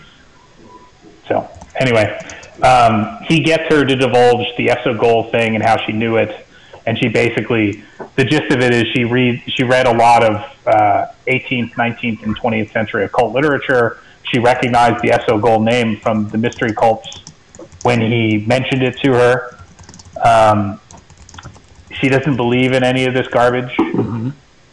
She just finds it very interesting as an insight into human nature, and she could get in a lot of trouble if the museum thought she was doing this instead of doing her job. Well, they won't find out anything about it from us that you don't want them to. Did this S.O. Ghoul mystery cult? Is it known by any other names? Well, she says, it depends on how you pronounce it, right? So she is looking up at Tomasino when she's saying this. This is obviously his department. But she says, the standard god name would have two other characters to it. It's almost like a rhyme.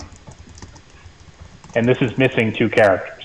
So we're not hearing the full name. But that again, with mystery cults, is not at all unusual.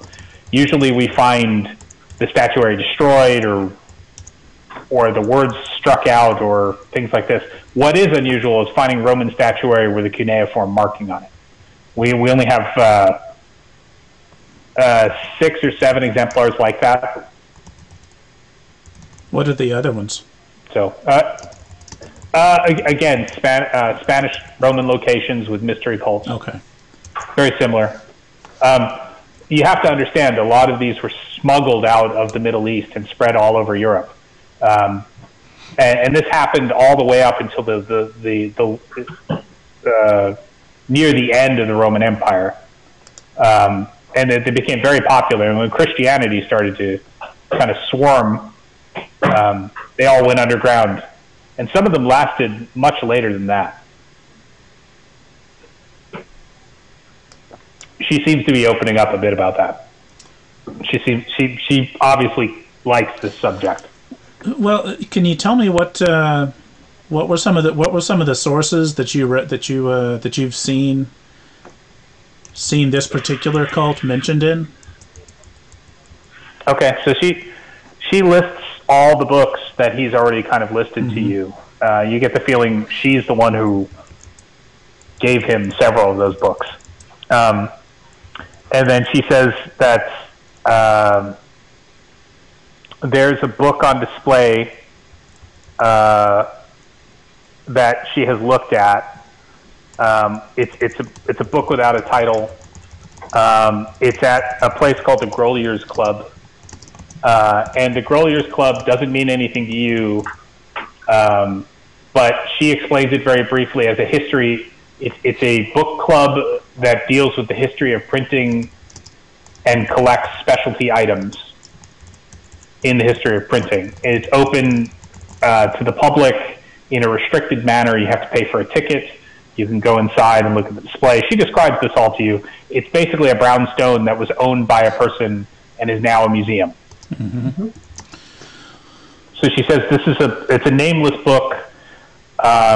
It has the name in the book as one of the named cults. What is this book again? The book at the Grolier Club. We don't really know how old it is. The reason it's up on display is they think it was printed with human blood. It's a specialty item. And the collectors are really printed, into that. Not a manuscript. Yeah, it's printed. So it's 16th century, 17th century would be the estimate. It's a small, hand-bound, in the modern style. It's not a quarto or a folio fold. It could have been rebound. So she gives you the address of the Grolier Club, and she says the secretary is a man named Joshua Palma, Palma, and that he knows her, and I'm sure he'd want to talk to you if you have any questions. All right. Did we get Abigail's last name? You mentioned White. Okay. Well, so I guess my only other question is, are you aware of anyone else that's taken an interest in S.O. Ghoul? Well, I mean, you mentioned 20th century books. In what context? Well, Period or modern occult books? You know, the kind of stuff you'd find at the Warlock shop or. Yeah, I mean, and this is where I disagree with a lot of the people I interact with on this information. You know, there are Wiccan book fairs and things like that, and they'll reproduce these books, and they'll have garbage names listed in the back. And what's worse, they'll mix the garbage in themselves. They'll go look up a mystery cult and steal the name and just dump it in a book that's otherwise fictional, because these spiritualist books now are really popular. I mean, you have a president who's getting his palm read, right? So you can make a lot of money doing this stuff. So the Essa Gold thing, I mean, the way I recognized it, it was in a list of demons in a book called the Necronomicon, which is it's a paperback. It's a thing you can buy. You can go to Walden Books and pick it up.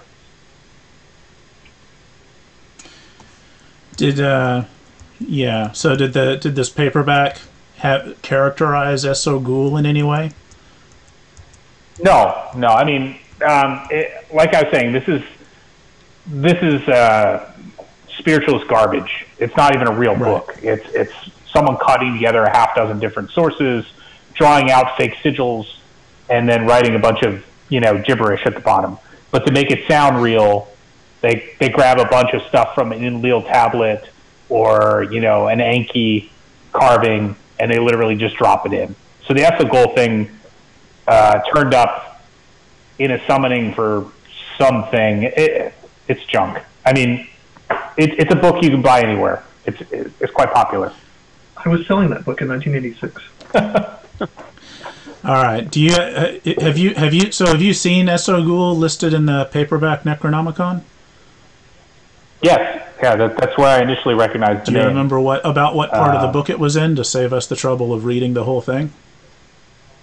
It's in a summons for some creature that started with a Y. All right. Midway through the book, maybe. I don't know. It's just really important you realize that this stuff is just junk. It has nothing to do with it. You know that, and I know that, but we're potentially investigating somebody who thinks otherwise, however mistaken he might be. Some people take this stuff very, very seriously. Yeah. It's I hate seeing this stuff get out of hand.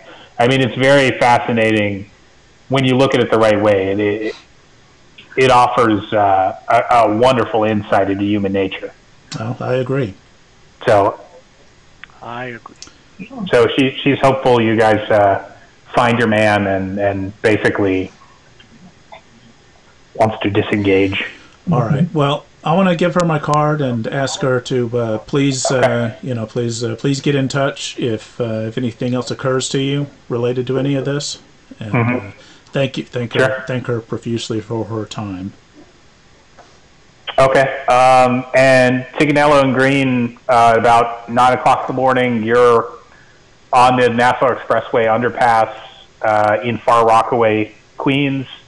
Far Rockaway is a slightly beached community. There's beach on the edge, but the inlet you guys are kind of entering is high reeds and a canal, so it's cut.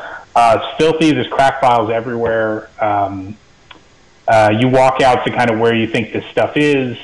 You see a bunch of abandoned bungalows on the far side of the canal.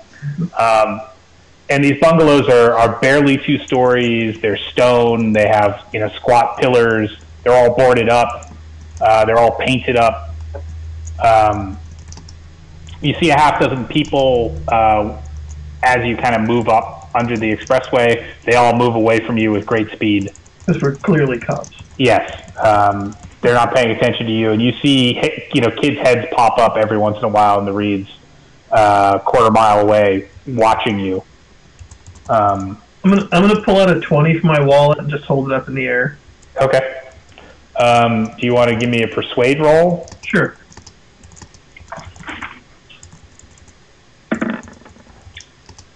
What's that? 47. I have a 40. Okay. So you hear very, very distant fuck you, man. And they kind of disappear. We'll call it. We just want to talk. Okay. Yeah, you don't hear a lot. You see kids on bikes. You see cars every once in a while. You walk down to the edge of the canal. It's pretty obvious where the body was. Portions of the ground have been cut up and kind of marked, but that was some time ago. I actually want to try to get the attention of one of these kids. Okay. They'll talk to me over an adult. Sure. So you're going to walk out in the street and start talking to them? Oh, yeah, I'm just going to say, hey, okay. You got a minute? I just want to talk to you. I'm going to do it in my very motherly voice. Okay, give me a persuade. Okay. Oh, yeah, up here. Hey, sweet. I've got a very motherly voice. Okay, so you end up talking to, it's hard to tell. You guess she's maybe 25. She's obviously homeless. Mm-hmm. She calls herself Miss Sasha. Mm-hmm. She doesn't have many teeth. She's cracked thin. And, she drifts over, dragging a garbage bag. She's wearing flip-flops and hardly any clothing. And basically, is doing the junkie rock while you talk to her. And she's saying, "You a police officer?" She says in a very kind of... I'm going to say, no, I'm not a police officer, no. What do you do, lady? Actually, I try to find out how people meet their maker, that's all. Okay. That's all I'm doing. I got a couple of questions if you have a minute. Do you have any money? I got a little bit of money for you if you can help me out. Yeah. Okay. Yeah. So she's scratching and nodding. Yeah. So, you ever go down here by the water over here? I know that they... you're talking about Reeves. Yeah, I am talking about Reeves. Yeah. Yeah, they cut his head off. They did. You heard anything odd or weird about that, or anything unusual besides that? What do you think about that? Well, I mean, he smoked rock with everybody, right? Everybody knew him. He was a funny little white boy. Yeah. So he used to come down here, and then he wasn't so liked, right? Like then the Bloods didn't want him around here anymore. I don't know. Maybe they cut him up. You think that's what happened? Is that what you've been hearing? People don't talk about stuff like this. No, nobody's ever talked about anything weird or crazy or seeing anything. No, but I saw that there was another one in the park, right? Yeah. Yeah, he was crazy too. We knew him too. When you say crazy, what do you mean he was crazy? Oh, he just smoked and smoked and smoked. Some people don't know when to stop. Yeah. Clearly. Yeah. Yeah. So you think that that might have gotten him into a bit of trouble then? Oh yeah. Yeah. Unusual way to, kill somebody though, don't you think? Like cutting off their heads and stuff. That's weird. Oh, I don't know. Yeah. It's not nice. It's not nice down here. It's not a place for people like you. It's not nice. Well, I don't think it's a place for anybody that doesn't want to get their head cut off. For one. So she lets out a horrible cackle. So that's all you got. You hadn't heard or ever seen anything different or unusual. She does this kind of lazily pointing kind of thing, and she says, this whole place at night, Seagirt, this whole avenue is filled with cars, right? Crack. Right. They're running crack every night, 24/7. But I mean, you hear in the day, they're all crashed out. They're all smoked up. They're all, she points across the way. She goes, "There's crack houses, all those old houses. There are people all stacked out in those houses right now. I don't know shit. I don't have any crack money right now. I can't go in there. They kill you. They just kill you." Well, all right. Well, I'll tell you what. I'll give you $20 for your time. I really Okay. She snatches the money from you, and she starts kind of strutting up the block of Seagirt Avenue. You think of anything, you give me a holler up here. Okay. So she vanishes, and the kids are the kids on the bikes are 13 and 14 years old. They don't look armed, but it's hard to tell. They're black males. They seem interested in you, Tig, in particular. So they ride over, and you get a couple kids talking. They won't give names. They say they live in the neighborhood. They want to know what you do. They're obsessed with like the idea you have a gun, that you're a cop. They're saying shit like that. They're kind of trying to goad you on. Yeah, I don't. I'm just looking for figure out what's going on around here. Just like if you've seen anything unusual. Otherwise, I don't waste my time. And he goes, "What does he do?" Points at Greene. He doesn't do much. He hops around with me. That's about what he does. They both laugh and clap. You're mocking your partner. They think that's hysterical. So the kids, these two kids, you definitely don't get the feeling they're involved in direct drug dealing. You get the feeling they're neighborhood kids. They're 12 and 13. They're on the edge of entering into that lifestyle. Right. But basically one says that, Reeves used to hang out down at the disaster house, and he points he says, follow the highway up to where the water kind of cuts, and you'll see it's one of those bungalows. It's all painted. The disaster house? Yeah, the disaster house. It's all painted up. You can't miss it. And you don't want to fuck around there because the UBN used to run that place. They don't run it no more. So just be careful, because you're going to deal with the UBN and whoever the fuck else is running it now. Right. Yeah, well, probably some good advice. So you haven't heard any stories about what's been going on out here? Nothing? Reeves he's a cracked up white boy. I mean, he's dead, right? Who cares? Yeah. All right. So he's and one of the boys is intimating you should adopt him. Now you should take him away from all this, and they go live in Cop Town, and where no one gets shot every night, and he's making up a big story and leaning over his handlebars, and awesome Cop Town is. The other kid is like, let's just. It's like, come on, let's go. Well, yeah, I'm gonna say, believe it or not, I grew up in a place not too different from this. You can find a different way. So yeah. They ride off. More people around.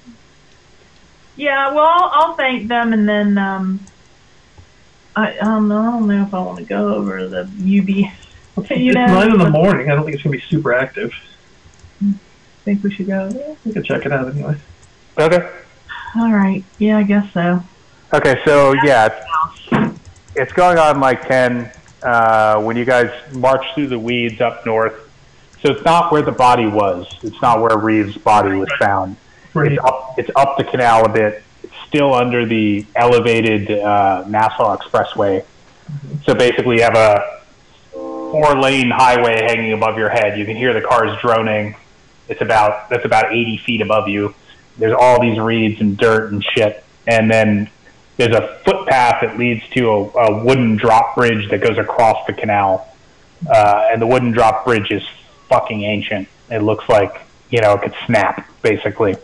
But it's obviously well used.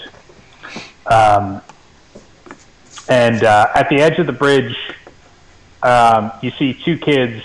They immediately hop up when they notice you guys come out of the reeds.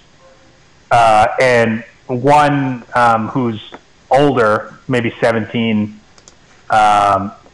he's decked out in all this kind of expensive looking gear. His hand drifts to his butt. Now, hang on. Yeah, and he goes, "Who the fuck are you?"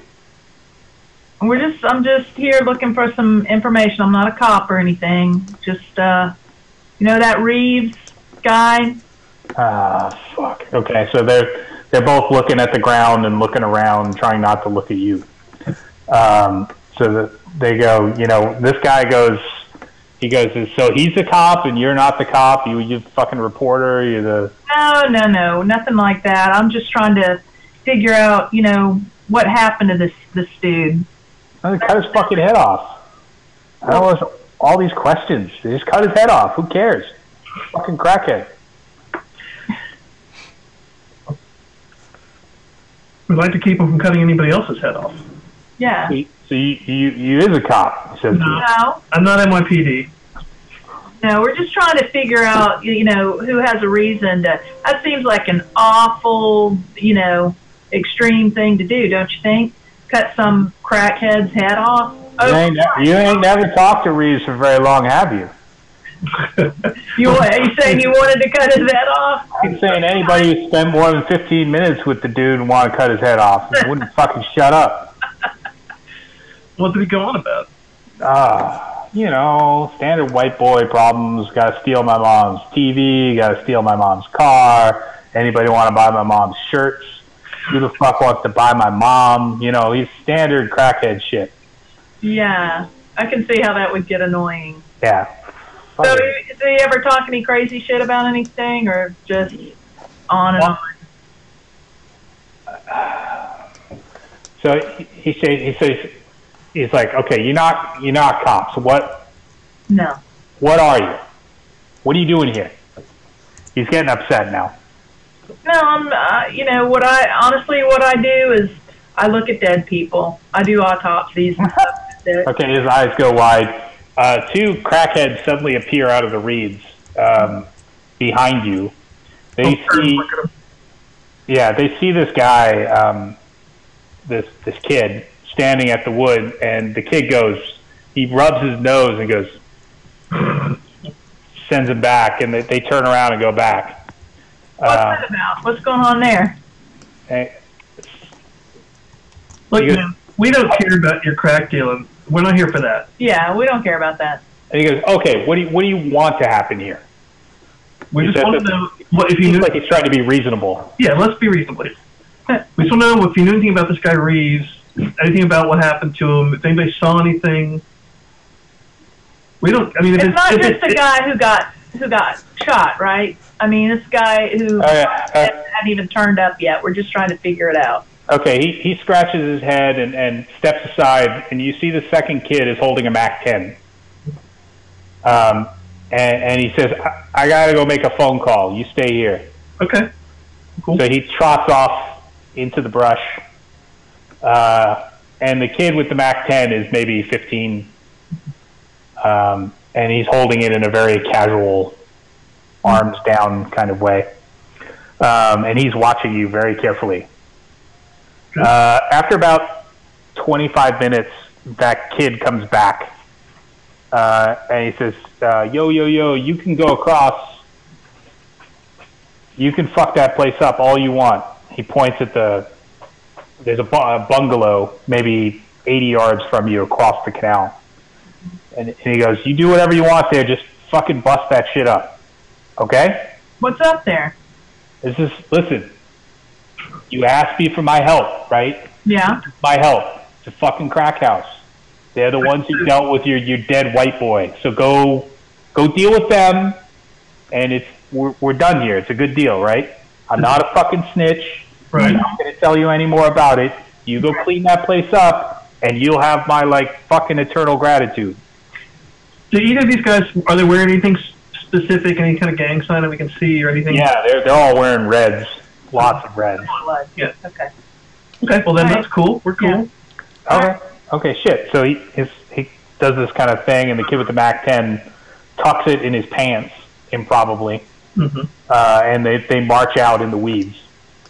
All right. Look, I see who's the new owners. Yeah. All right, so we'll head over the rickety bridge carefully. I'm hobbling across. Okay. Yeah, you take it very slow, I'm assuming. Yes. Mm-hmm. Okay, so you're looking at the disaster house. The disaster house it was once 4 individual bungalows on a beach, the canal. But you can tell just by the way the roof is collapsed in the center that it's likely the walls are down or something like that. most of the windows were boarded up. Some of them have been peeled clean. There are buckets and stuff, and you could smell shit from here. It's a bright, sunny, warm day. Yeah, nobody's hanging around outside, or no movement that we can see at all. And nope, the door is wide open. There's a bunch of windows pried open. Okay. I want to circle around the whole complex or whatever, and just sort of get a feel for. Okay. Like if there's other openings, other doors, other windows. Yeah, I mean, each unit has its own door. They're all connected. So imagine, a small house, a cottage-sized house, smacked onto the butt of another cottage-sized house, smacked onto the side of two others. So it's literally four, door. But you get the feeling they're all connected, and every door is wide open, opening on black. There's no electric lights. There's no light. There's no sound. No. Well, want to walk over?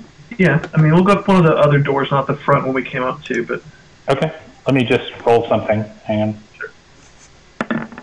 on. Okay. Your dice are ominously red. Yes, I made them that way. So you step up the old stone steps, guns out or what?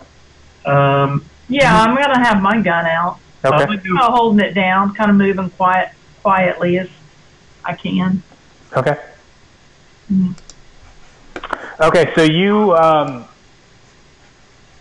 guys enter a low, dark room, which was probably a dining room, living room at one point in the 1920s, at the 1930s. The wood floor is bowed in. There's garbage all over the place, and you smell a very distinctive, thick, really, really, really fucking disgusting human stink. Like shit, buckets of shit probably would be your guess. And you realize that the room you initially at a glance thought was empty actually has half a dozen people in it. Are they asleep on the floor or something? They were all bundled up in little kind of piles on the floor. And they all start to kind of slowly get up. So you're not even really in the door. Both guns are out. And these guys get up and start turning around. You're looking at people who look slightly worse off than Mrs. Sasha. Yeah. They're bug-eyed and they look like they haven't eaten properly in weeks. And they're all, several of them are obviously, fucking out of their minds on crack even right now. So they all kind of turn towards the door listlessly. You hear movement elsewhere in the house now. Yeah. Yeah. Hey, we're not here to make any trouble. I just, I got a couple of questions I want to ask about. Good.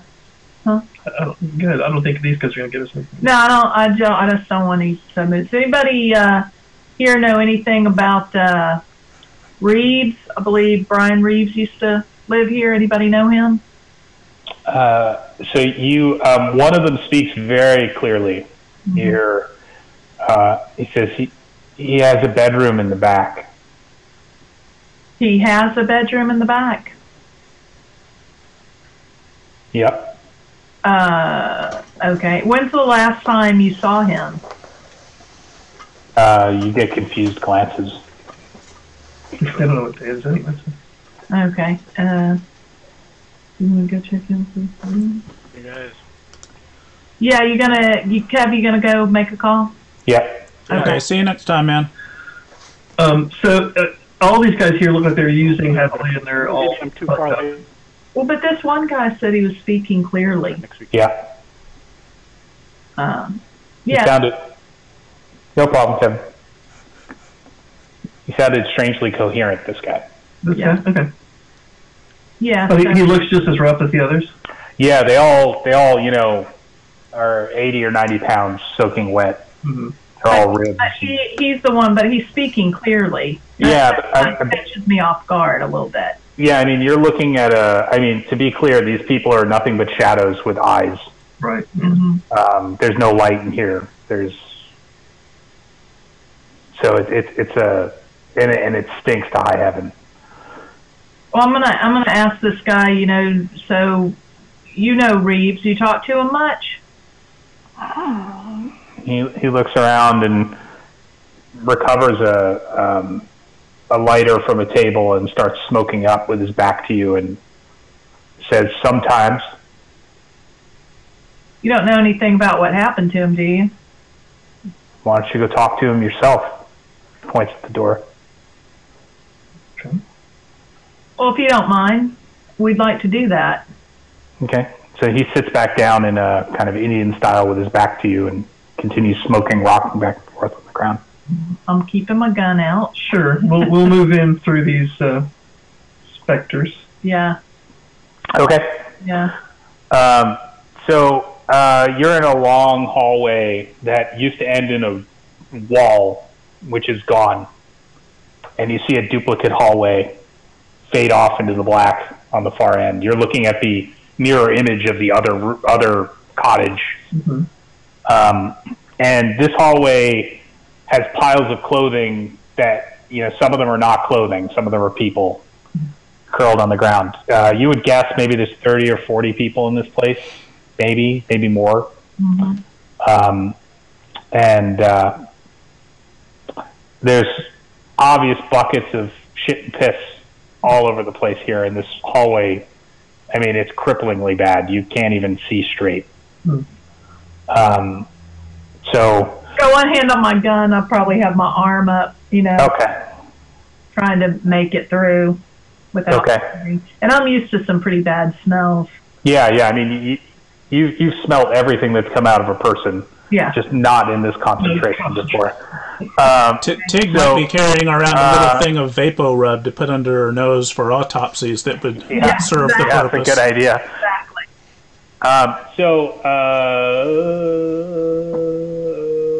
Alertness rolls, please. Okay. I'll You do yours? first. Okay.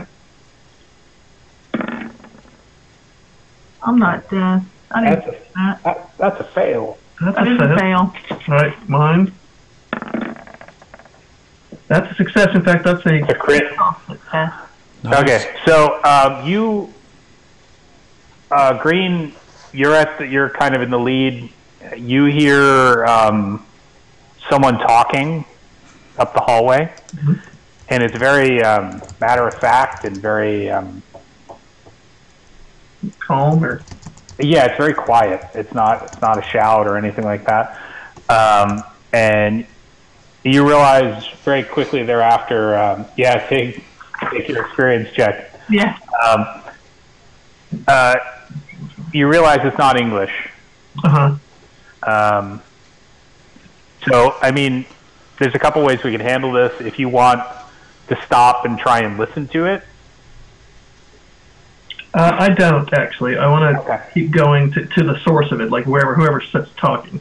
Okay, so at the end of this kind of destroyed hallway, both hallways turn to the right to what you're guessing is a central room, but the wall is gone. So it's a much bigger hallway. You have to step over this kind of ruined wall. Mm-hmm.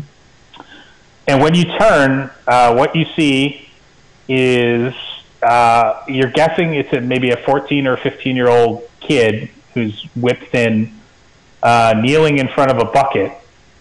And he was speaking right before you turn the corner. And when you turn the corner, he stops speaking and looks up, and something in the bucket moves. Like an animal or something? Yes. Yes. All right. I'll have my gun pointed at the kid, and I'll just say, just step away from that. Okay. He stands up, and when he stands up, you realize that you can kind of see clearly because there's a hole in the roof. When he steps forward, he has pustules all over his hands, and as the light touches his face, you see he has huge sores up and down the side of his face. Mm-hmm. And one of his eyes is gray and pale, like it's kind of dead. Mm-hmm. And he smiles and doesn't have a lot of teeth. And he starts walking towards you.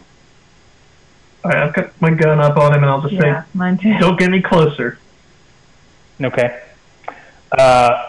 2 more alertness rolls, please. Okay. You'll do yours. Yes. Okay, nice. And no. Okay. Here's what happens. Tig, you hear a commotion in the room you originally entered in. Mm-hmm.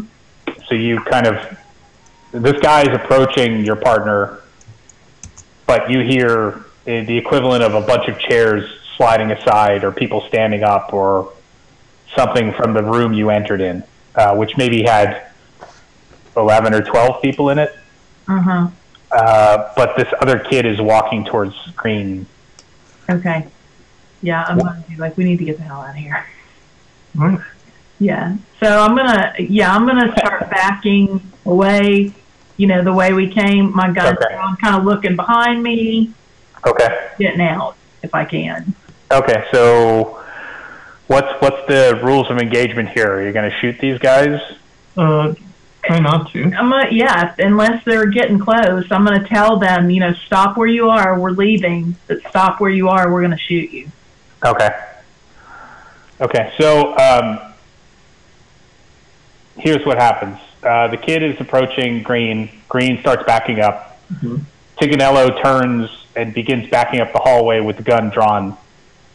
So you have your gun beaded on the far entrance when a shape enters the hallway. It's nothing but a black outline of a person. And when they touch the walls are this kind of lost in gray shadow, but when they touch the wall, you see it leave black marks all along the wall in kind of a dragging position. And then it's followed by a second figure, stumbles in and smashes into the wall in a very similar manner. And then 2 others are struggling through the door frame. So there's almost 4 in the hallway now. These don't look like the skinny crackheads. Yeah. They do? They do, but I mean, those 4 shoved into that hallway have very effectively blocked most of the light coming from the door. So what you're seeing is shadows, occasional teeth, and some eyes every once in a while. So I'm looking the other way at the other kid. Is he still focusing on me? If you had to guess if you had to describe what he's doing, it looks like he's trying to hug you. Okay, no, I'm going to try to avoid that. Okay. What I want to do is try to sidestep him and kick his leg out from under him or something so he goes down, and we want to run. I'm going to call out to Tig and say, follow me, and we go past him. Okay, so we will enter combat. Let me just dupe this. Hang on. It's a bad idea. Disaster. It's a terrible idea. It's got it right through the name. Let me just name this guy. Hang on.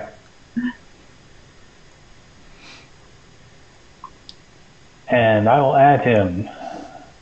This is how we do turns, so you should be able to see him. Yeah. And interesting order. Okay, let me. So Alten's not here. Killian's not here. Crackhead goes first. Fuck.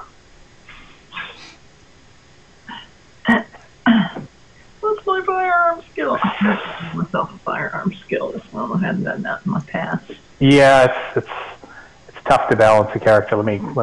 Yeah, it is. There we go. Grapple. I'd like to attempt to dodge that. Okay. You could use you could do the fight back option if you're trying to just trip him and knock him down using unarmed combat. Yeah. So he's going to attack, and you can roll against if that. that's better than dodging. Okay. Yeah, he misses. Okay, so he's going for me and misses. Okay, I'm going to respond by trying to do the trip on him. Okay. What are you rolling? Sorry, I'm going last. Unarmed combat, right? Yep. Yeah, 16. Nice. Yep. Okay, so he goes down. You basically kick his leg out from under him, and he falls. Yeah. And Tig, you're up. You basically what happens is Greene's. Is it Greene?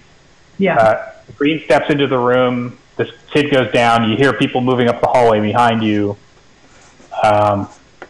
What are you doing? Yeah, you've told me to follow you. So Yeah. I'm going after him. Okay. Did you see a way out? Well, I'm just going to run that other way. Okay. I know there's nobody there Okay. right now. Okay. So the other can you give me the Greene? Can you give me the alertness roll? Yeah. Just missed it. Okay. The bucket is on. It's tipped on its side. There's black liquid all over the ground. Okay. Well, I'll try not to step in it. It's shit. Clearly. Yeah, it is shit. Okay, so this kid is on the ground rolling around. He doesn't look like he'll be recovered anytime soon. You guys step midway through the room, and here it goes. So I'm going to make a roll, and 50 or higher, it's going to be Tig.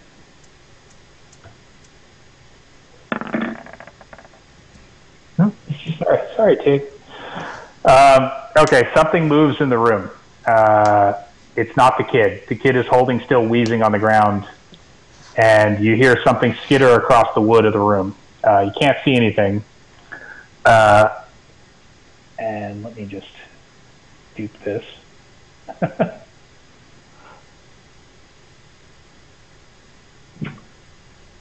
What shall we name it? Headzo. Thing. In all caps. All right. Thing. Okay. So, Tig, Yeah. I think you get an action Okay. before it goes. I'm terrified at this point. I'm going to shoot at it. Okay. You're going to need to make a alertness roll to even see it. Okay. We can't see that. Well, here I can move this. Okay. Oh, it's a 74. No, you can't see it. Yeah, no. Okay. So All right. basically, you have a general gist of the area it's in, you think, but you can't see anything.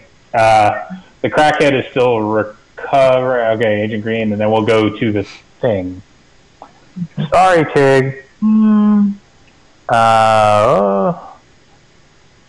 This is an attack that I will describe afterwards. Okay. So I missed my initial. Oh. That's not good. Or it's really good if it's got a bad skill. Sorry, Greene. Did you get a chance to go? You got to go. No, I said I'd missed my initial awareness roll of this, so I don't know that here's the thing skittering around in the room, right? No, you don't. But you did notice the bucket is tipped over. Yeah, so I'm just going to try to hobble past the crackhead and avoid stepping the shit to get to the far side of the room. Okay. Tig, something moves up your back. Can she try to dodge or anything like that? No, because she didn't know it was coming. Well, I mean, you didn't even see it. Right. So basically, if you want the description of the feeling, it would be a rhesus monkey tries to climb up your back suddenly and it grabs onto your clothing and pulls itself up. Okay, yeah, I'm screaming. Okay, so you're gonna shriek. Okay, all hell's gonna break loose right now. So I'm gonna use the restroom and I'll be back. You guys might want to plot a little bit. Yeah. Is it reasonable that we would have a flashlight on us or no? I think a flashlight, definitely. Yeah. I mean, you figured you were going to be going into weird places and maybe crack houses, right? So that's what I thought. We'd have a flashlight. Yeah. So I can flick that on and try to see what's going on. Unfortunately, you didn't bring either one of those shotguns that I was so careful to buy this morning. No, I know. So we don't see an exit out of this room, though, do we? Well, it's the mirror image, so I'm assuming the other side, there's corridor. There's another hall over there. If we can get to the front door of one of the other bungalows. Yeah, there's 4 identical bungalows all backed up to each other. So if we get across this central room, we'll go out the other side of the other one. Yeah, I definitely, my instinct is to get my back up against the wall or something. But everything will be better if you're in daylight. Exactly. That's what I'm thinking. It might not be better enough, but better. Yeah. No, it's better than on me in the dark. I agree. Whatever it is, it's not as bad as what I'm imagining. Oh, I don't know about that. Yeah, it's probably It might be true. as bad as It might be as bad as on the man's side. This wasn't, yeah, the disaster house should have been. Thanks, guys. Clues in the name. The clues in the name. I just mean, Sorry. something like that, you want to trust the judgment of the crackhead community. They're the ones that know what they're talking about around here. Yeah. Okay, so luckily, whatever this thing was skidded up your back, and then you heard it you felt it leave your body and then hit the ground. Oh, so it jumped off of me. You heard it move up, felt it move up with this kind of tugging motion where maybe it weighs 2 or 3 pounds tops. Okay. It was like a rhesus monkey. Yes, small, whatever it was. Squirrel. Yeah, that was the thing. The crackhead is now standing but can't attack. He starts to stumble around in a circle to continue his hug fest. Tygnal, you're up. Oh. You shriek. I'm running away. Okay, so you and Greene are running forward down the hall. Yeah. So basically, my sense is that it should be a mirror image of where we came in, right? So yeah. Go straight across, and we should come out a door on the other side at some point. Yeah. That's kind of your thinking. Okay, so you, Tygnal and Greene stumble up the hallway and turn onto a living room identical to the other one on the opposite side. This one has different decorations. It's covered in cuneiform, spray-painted figures. There are piles of shit and horrible stuff all over the room. There's a cooler filled with blue-white looking flesh of some sort in the corner. And when you step into the room, a half dozen figures stand up. Oh, God. And you notice the door here, which was open outside, is now shut. You can see light around peeking around the edges. Are these things between us and that door? They're gonna be very shortly. I want to move towards that door and tell them to get out of our way, and if they actually move to get in front of the door, I will start shooting. Okay.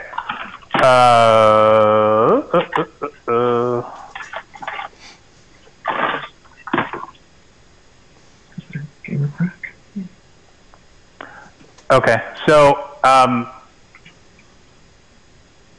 let's move on. Tygnal, Greene, you're basically moving forward to the door. You're crossing a maybe 35-foot room.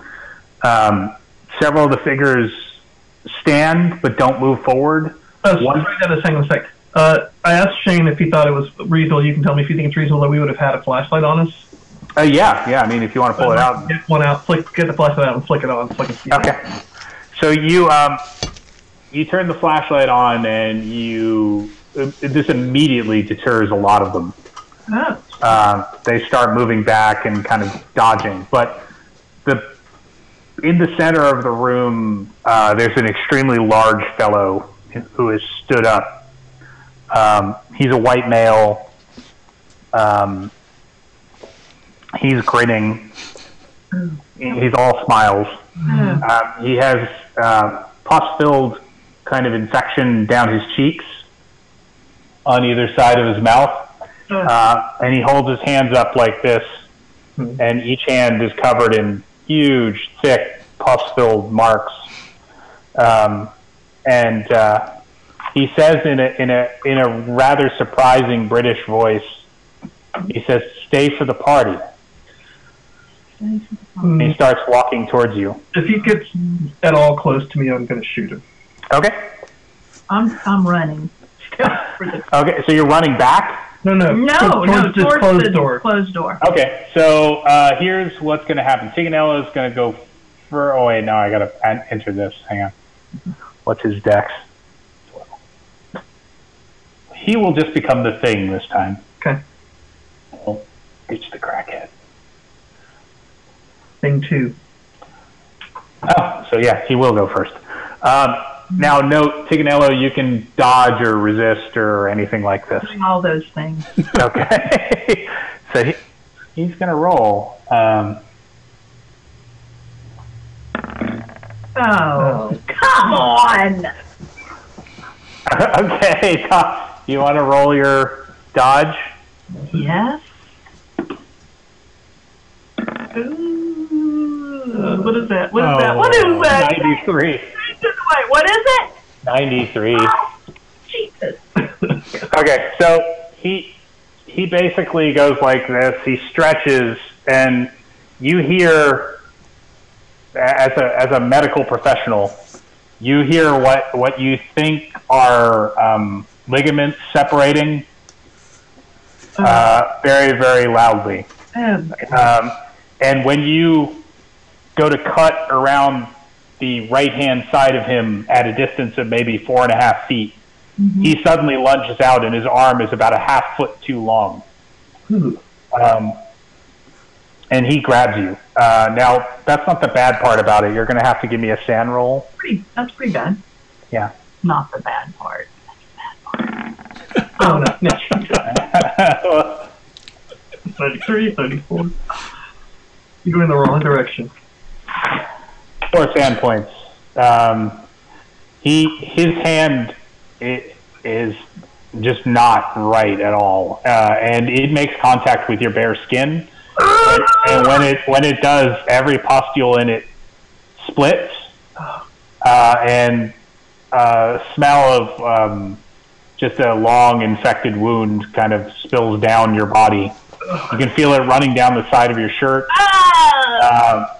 and he's grabbing onto you and laughing like this is all just great fun. And he rolled a 7, so the second hand grabs onto your arm, and he picks you up like a rag doll. And then the last thing you see is him pulling you in towards his face. Oh! And then there's a similar horrible squelching noise. Greene, you're watching this. He literally lunges out, and you see his arm literally jump a good half foot further than it should. And when he grabs and she struggles, his hand rolls back completely until it touches his forearm, but it doesn't lose grip. And then he just literally picks her up and does this. And you see her screaming and freaking out, and then her voice is just lost in horrible squelching noises. So you're going to have to give me another sand roll. Me or Tig? Tig. You're going to have to give me a sand roll in a second because you're watching. But I lost 4, right? Yeah, that's just from the grip. Right. All right. Yeah. There you go. There it is. Oh my God! There's an extra 10 points you got. But I mean, I am rightly horrified. These are well earned. Let's see, 2 sand. Okay, so what happens is this bland, warm, disgusting, pus-like liquid is spilled up your nose and in your mouth. Oh, more than 2 points. And it's helplessness, notably. And you hear it ends with a wah, and then he just chucks you on the ground with a horrible kind of slam. You take 1 hit point damage. Oh, God. And he turns towards Greene and goes, "And you." And I shoot him. Okay. Let's see. So Tygnal, you're on the ground. You take 1 hit point. You're fucking out of your mind. Yeah. Are you temporarily insane? Not actually insane. No. Okay, because you didn't lose more than 5. Okay. Greene, give me your magic rolls. Okay, sanity first. Yep. Yeah, whatever. Nice. Okay. Yeah, you don't lose anything. Just glad it's not him, apparently. That's true. Could be worse. It could be me. Exactly. Okay, give me the attack roll. So does he get plus 20 for being up close? Yep. I can't see that. Move it. Oh, there you go. 53. I got a 60 anyway, so it's good. Okay, so you take your service weapon out and cluster several shots into this guy's chest. Roll the damage. I actually don't have any stats on my gun. So. Oh, sorry. What kind of gun? It's either going to be a D10 for a 9mm or a D12 if you're carrying one of the old 357 revolvers and you have it with 357 shells. I mean, it's 86. I don't know. He's a vet. I don't know. Sure. Give him the Magnum. Again, it's Delta Green. It doesn't really matter.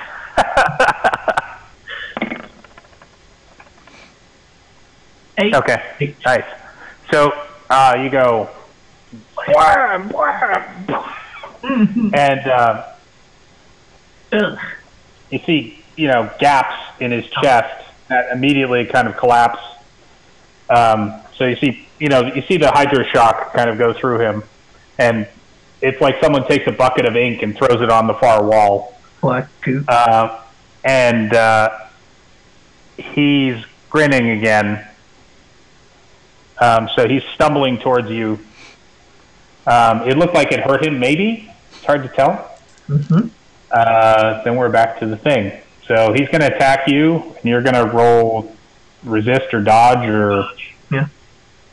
Oh, my God. It's going to be a half party kill today? Yeah, half party kill. I'm going to try to dodge it. Okay, that's a hit. So give me your roll.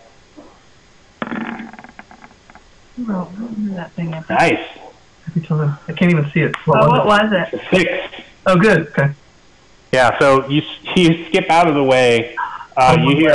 You hear horrible shifting in his body. You hear popping that sounds like someone pulling on the neck of a chicken.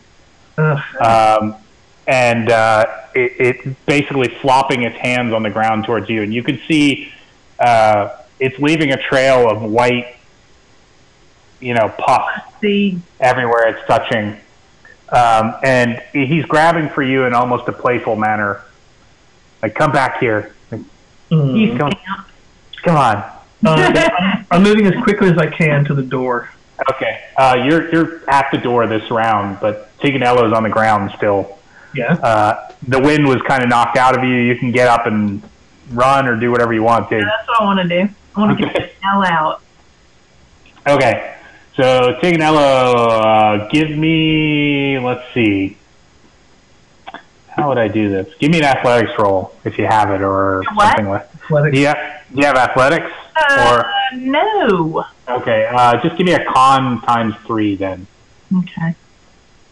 So, 44. Yes. okay. So you stumble to your feet. You summon your inner track star, and basically. Yoga. I do yoga. That's one of my. Yeah. So this basically he dropped you on the ground and slammed the air out of you, and you've rolled over and stumbled to your feet and taken off in kind of a runner stance, and now you slam into Greene, who's at the door. Mm-hmm. And Greene, you're trying to grab onto this slat of wood that is not really a door that's been kind of shoved into the space. Can I try to just bolt through it, like shoulder into it, try to knock? Yeah. If you want to give me a strength times 3. Yeah, I'll try that. 42. Okay. It's kind of cocked, but I don't know what that is. Is it 6 or higher? 6. That's a 6. Definitely. Yeah. Okay, so smash this entire. You splinter the rotted wood door, blow it open into the sunlight that you forgot was out there, and you stumble down the steps into high reeds. And Tygnal's like right behind you, shrieking. Yes. I am. And when you look back from the high reeds, you're looking maybe 15 or 20 yards back through the reeds. You see the disaster house. It's just a black door. There's no one there. And Tig, you're covered in goo. This horrible shit. I'm gonna. Is the water nearby? Yeah. I'm definitely running into the water and getting this shit off of me. Okay, so you basically your jacket's a loss. You just have to ditch it. It's covered in pus. Yeah. And you're washing your hands, and you notice your hands are raw and red. Your arm is raw and red. Your cheeks are raw and red. Your nose feels wrong, like it's tingly and numb. Okay. And you're kind of freaking out, and you're there just literally like Yes. crying under the underpass, and while Greene is kind of vaguely looking at the disaster house covering you, I guess. Yeah. Okay. And yeah, I think we'll wrap it up here. Sure. I named it the disaster house. That's nice. That's cool. Fine. Yeah. So things of note. This guy was white. British. He was British. He was extremely overweight. Terminally obese. British. Ginormous. And flexible. Extremely flexible. Like disturbingly so. I just have a very clear picture of him. You thinking, oh, I'm totally free and clear of his grab, and then him just extending another half foot out of thin air. So covered in pus-filled nodules and things, right? Yeah. Weeping sores. Yeah. Shane's just upset he wasn't there. I could have fixed it. I could have How killed about him. the shotguns? True. We'll be back. We'll be back. Anyway, that was fun. Too bad Kev had to leave. Yeah. I know, but he had that bad connection. Hopefully, It's okay. These things always start slow and then they speed up. Yeah. Yeah. Anyway, cool. Do you want to play again next week? Yeah, we're good on Wednesday. Yeah, definitely. Cool, because I'd like to keep these characters going even past this investigation. If they all of them except Amber's anyway. I love Tig. Tig is fun. Tig's fun, but she's full of pus now. I hope she's longer for this world than what I'm thinking. But she's with the pus people.